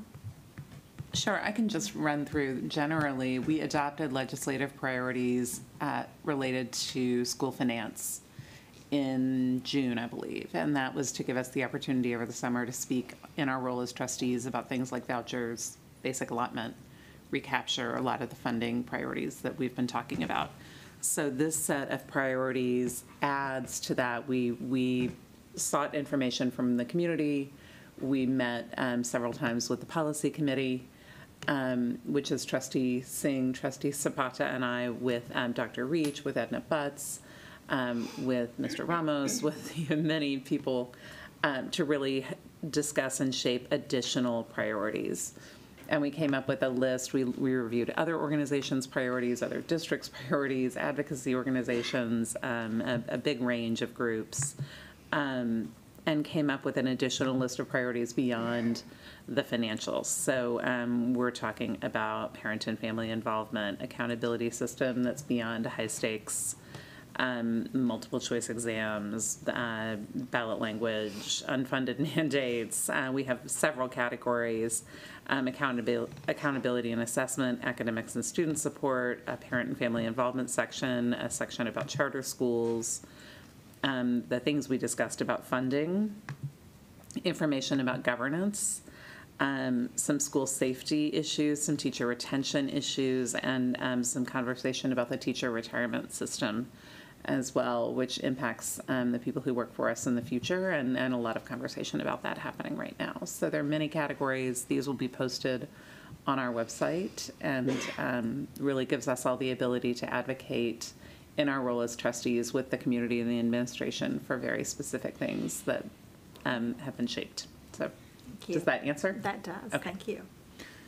And Trustee Boswell, I think one of the things, I know Trustee Foster couldn't be with us.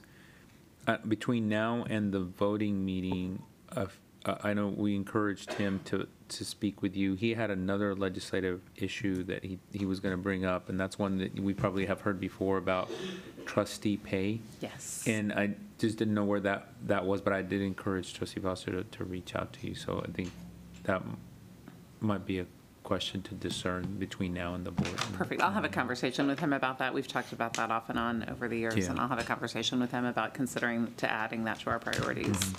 And Dr. Reach, I would appreciate your guidance on the best way to do that, whether we would want a motion at our meeting or want to submit some adjusted priorities, a revised list of priorities. So we can talk about that offline. Thank you. Yeah, I just want to make sure, since he's not here, Yeah. I didn't want to speak for him, Thank but you. just, I appreciate making that. sure we connect before the voting meeting. Yeah. Trustees, any other discussion on item 9? And if not, we'll move to item 10, business and finance. That would be 5 items there. Trustees, any questions on contracts for commercial real estate services, tax pool authorized representatives, the alert travel assistance fund, grant fund, the school safety grant funds, and the monthly financials? If not, I'm going to move to section 11, human resources. I do want to note that the administration is pulling item 11.5, and it will not be at our voting meeting. So trustees, any questions on these items? Just to clarify, 11.5, it's not because it's Texas Tech, right? That sounds like a Red Raider issue.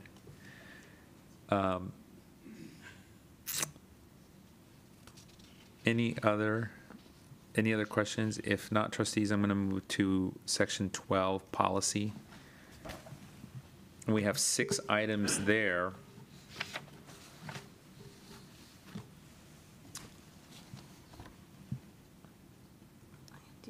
Trustee Singh. So I have questions on 12.3 and 12.5. So 12.3 relates to DC local. And specifically, it relates to board approvals for the superintendent's hiring decisions. And so I just want to make sure I understand. So what this policy is saying that the board would approve hires that were in the position of executive director and above, correct?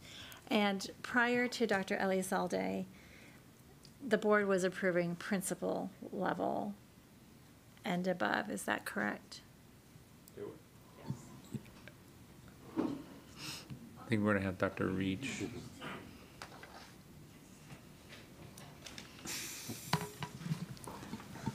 Hello, Board of Trustees. The prior DC, prior to 2020, would covered principals, executive directors, and above in Chapter 21 staff. Okay, and so Chapter 21 staff are teachers? Right, yes, yeah. Brandy says yes, okay. So. A few more, but yeah. Okay. Teachers are the bulk. All right, so and the policy committee is meeting again on this before we vote, right? The policy committee does meet on Monday. Okay, They have the ability to talk about any of the items that are currently before the board, but it's not scheduled as an individual item. okay. So I think I'm a little hesitant. I would love to retain the principal hiring as something that the board would vote on. I don't know if that's something that was brought up with the policy. It was, okay. And how was the conversation? There were many perspectives within the policy committee, and this came forward as a compromise position. Okay. This was the place that everyone could agree, at least it was worth moving it forward to the agenda and discussing it as a board if we felt the need to do that. Okay. And so if we wanted to if we wanted to kind of include the principal in this? Is it just literally just adding the word principals and any staff member in a position of executive director or above? Or there's some more legal language? From a governance perspective, oh, sorry, I didn't have my microphone on, sorry.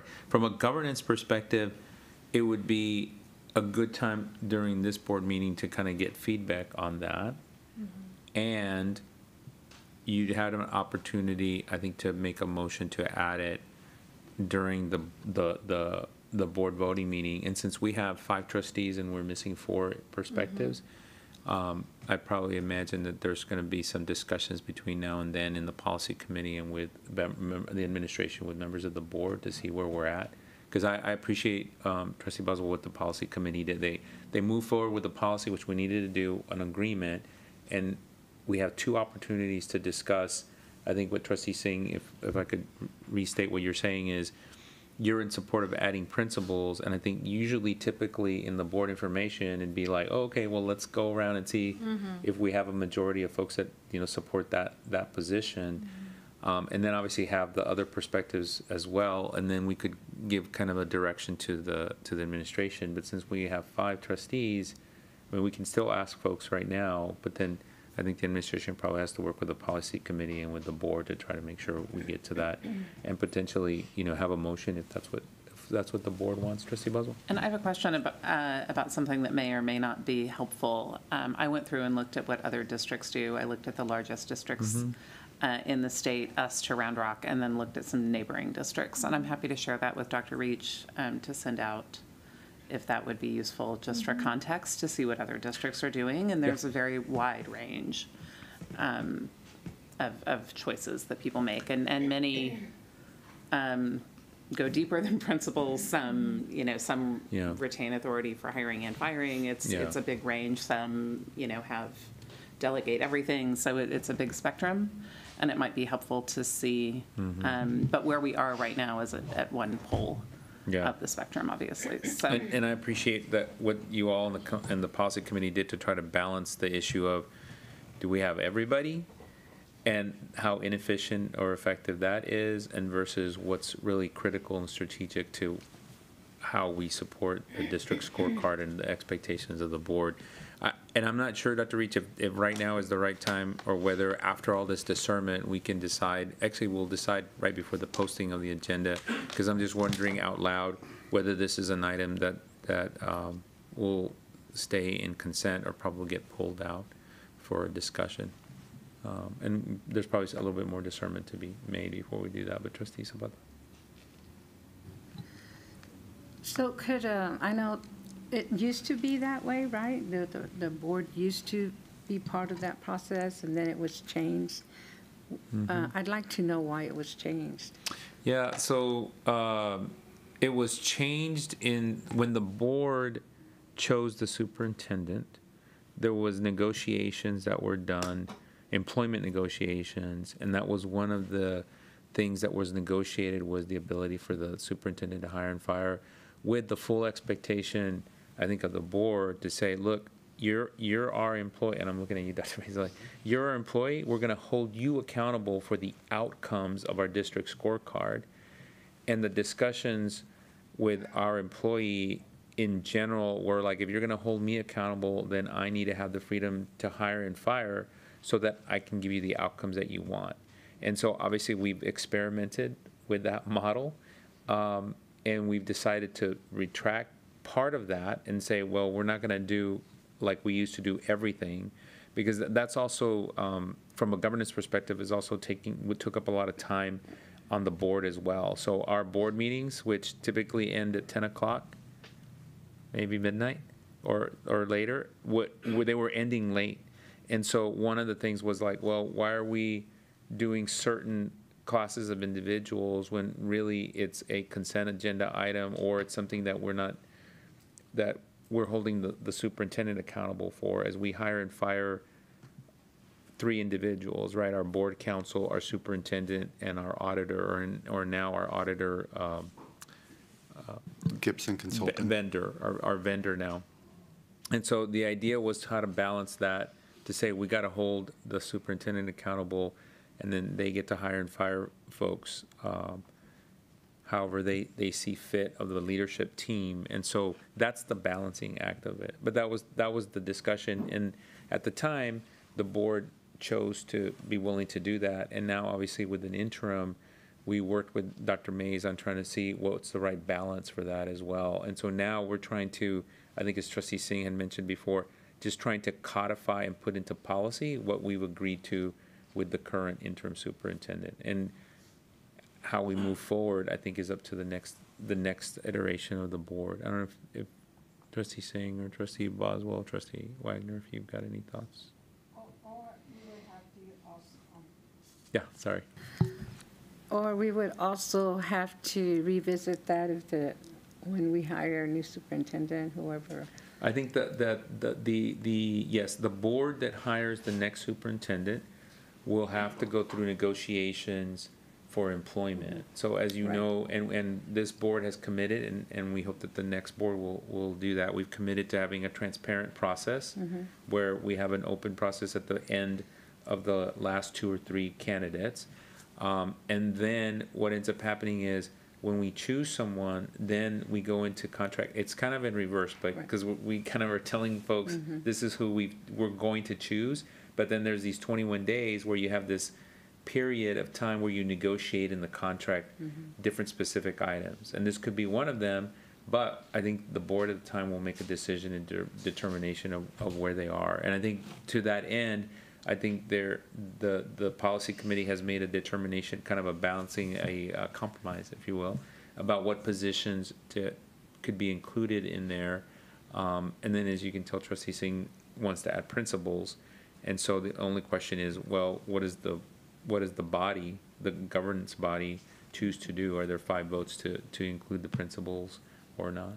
And that's a discussion I think we need to have with the entirety of the board. Do we have a personnel committee? We have a policy committee. Okay. But we do not have an HR committee or person. Is that what you mean, like a personnel? Yeah. Yeah. Yeah. Okay. Thank you. Yeah. No, it's a good question. And we probably don't have a personnel committee because we don't hire and fire all of the 11,500 employees. That would be a separate board meeting, I think, in addition to the ones we already have. Trustees, any other questions? It's a good question. I had a question about a different policy also. Yes, Sorry, Trustee I have Singh. full of questions today. Okay, for 12.5, related to the special education videos.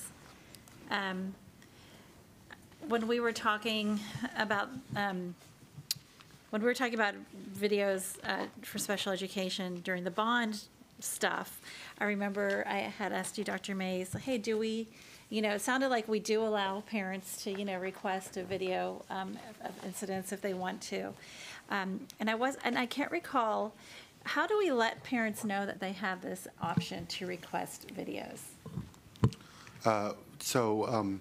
Following a conversation that the board actually had with a parent through a grievance hearing, we've been working with that parent to look at how we share that information out. We've actually created a website now on our special education webpage that shares how you request, what the process is, how you follow up if you disagree with the outcome, how you request to review, because there's technically could be 2 requests.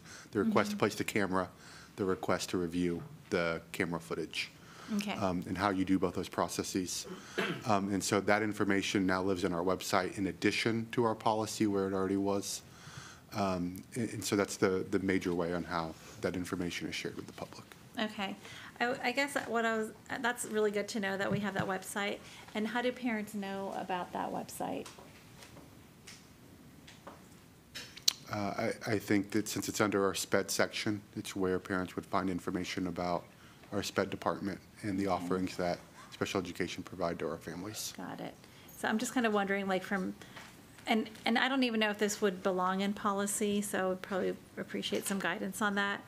But I think if we really want to take that equity lens on this policy to ensure that all parents are, they, first of all, know that they have the right to ask this, and they have a way with little barriers that they could request it. Is there some language that could go, I keep looking for Christine, but she's not here. She actually is online. Oh, hey, Christine. You know, is there a way, like, would that even belong in policy? And if so, like, is that overkill? Or, I mean, I think I would like I personally would like to see us have something in policy that says, this is how we are going to inform parents that they have this option. Trustee Sinkett, can I ask, are you requesting that we bring this to the policy committee, or? If it's something that would be appropriate to put in policy. I mean, I personally would like it, so yes, maybe it would go to the policy committee. You know, a sentence or two in here that says, like, you know, every parent with a child in special education would receive a letter at the beginning of the year saying, you know, outlining the steps to request a video camera, or like whatever that is, but just something that holds us accountable to ensure that we are really letting all parents know how they can do this and that they have this right to request video camera footage. I would love to get some discussion with our SPED team to understand what capabilities and what processes we may already have in place that this would align with, and then we could bring it to the policy committee to see if that's something the policy committee would want to consider. Okay, that'll be great. Thank you. Can I just ask one question about that? And I'm getting into implementation a little bit here, but it's my understanding that parents at the beginning of the year sign a document that kind of signs off on all kinds of different things. I forget what it's called. An IEP? No, it is for all students. The safeguards? Is it safeguards? The safeguards, they get them at each annual ARD. Well, no, I'm not, forget about special education. I'm just The talking. student handbook? No, I'm talking about when a parent registers their child and then they sign off on all kinds of authorizations. That's the SR 290 form. Is there, and I think it takes a lot, I think, to add something to that, but is that a place where there's an opportunity to do it? And I think that's probably more of an implementation question, because that's something that all parents sign. But again, I would defer to the administration on that versus kind of, and I think you're asking the right question, does it belong in policy, or is that something that can be implemented by the administration through that form? Because I know that one form is used by every student or parent has to sign that form. And I know it takes a lot to kind of, I know you're trying to be really efficient and effective with that form of what you put in there, but. For example, our notice of human sexuality curriculum is included on our SR 290 form. So I think, to your question, Trustee Singh, there's some discernment that has to be done by the administration about what the most effective way is. Is it to add it to the policy, or is it something that can be implemented? Yeah, and it could be maybe a hybrid where the policy is kind of vague. It just says that, you know, the district will communicate to every parent in a way that is accessible to them, that they have this option. And then you guys figure out what that is. Yeah. Trustee Sabat. Well, I think so that every student sees that that's an option for them, I think the handbook is a place, the student handbook, because parents, it's all related to the students' needs, and parents do get that handbook, and so they could have that information as well. But I think that would be other areas, students with disabilities and all the things that they have access to, so that all students know. So if it works for the trustees, I think the administration can discuss the various options we could look at, determine one that we believe would work well to meet the intent that we heard, and then bring that to the policy committee to share, see if the policy committee then feels, is there another step, or do we just need to update the board on, here's what we're doing. Thank you. So trustees, any other questions on section 12? If not, I'm going to move to section 13, other. Are there any questions on the 3 items here?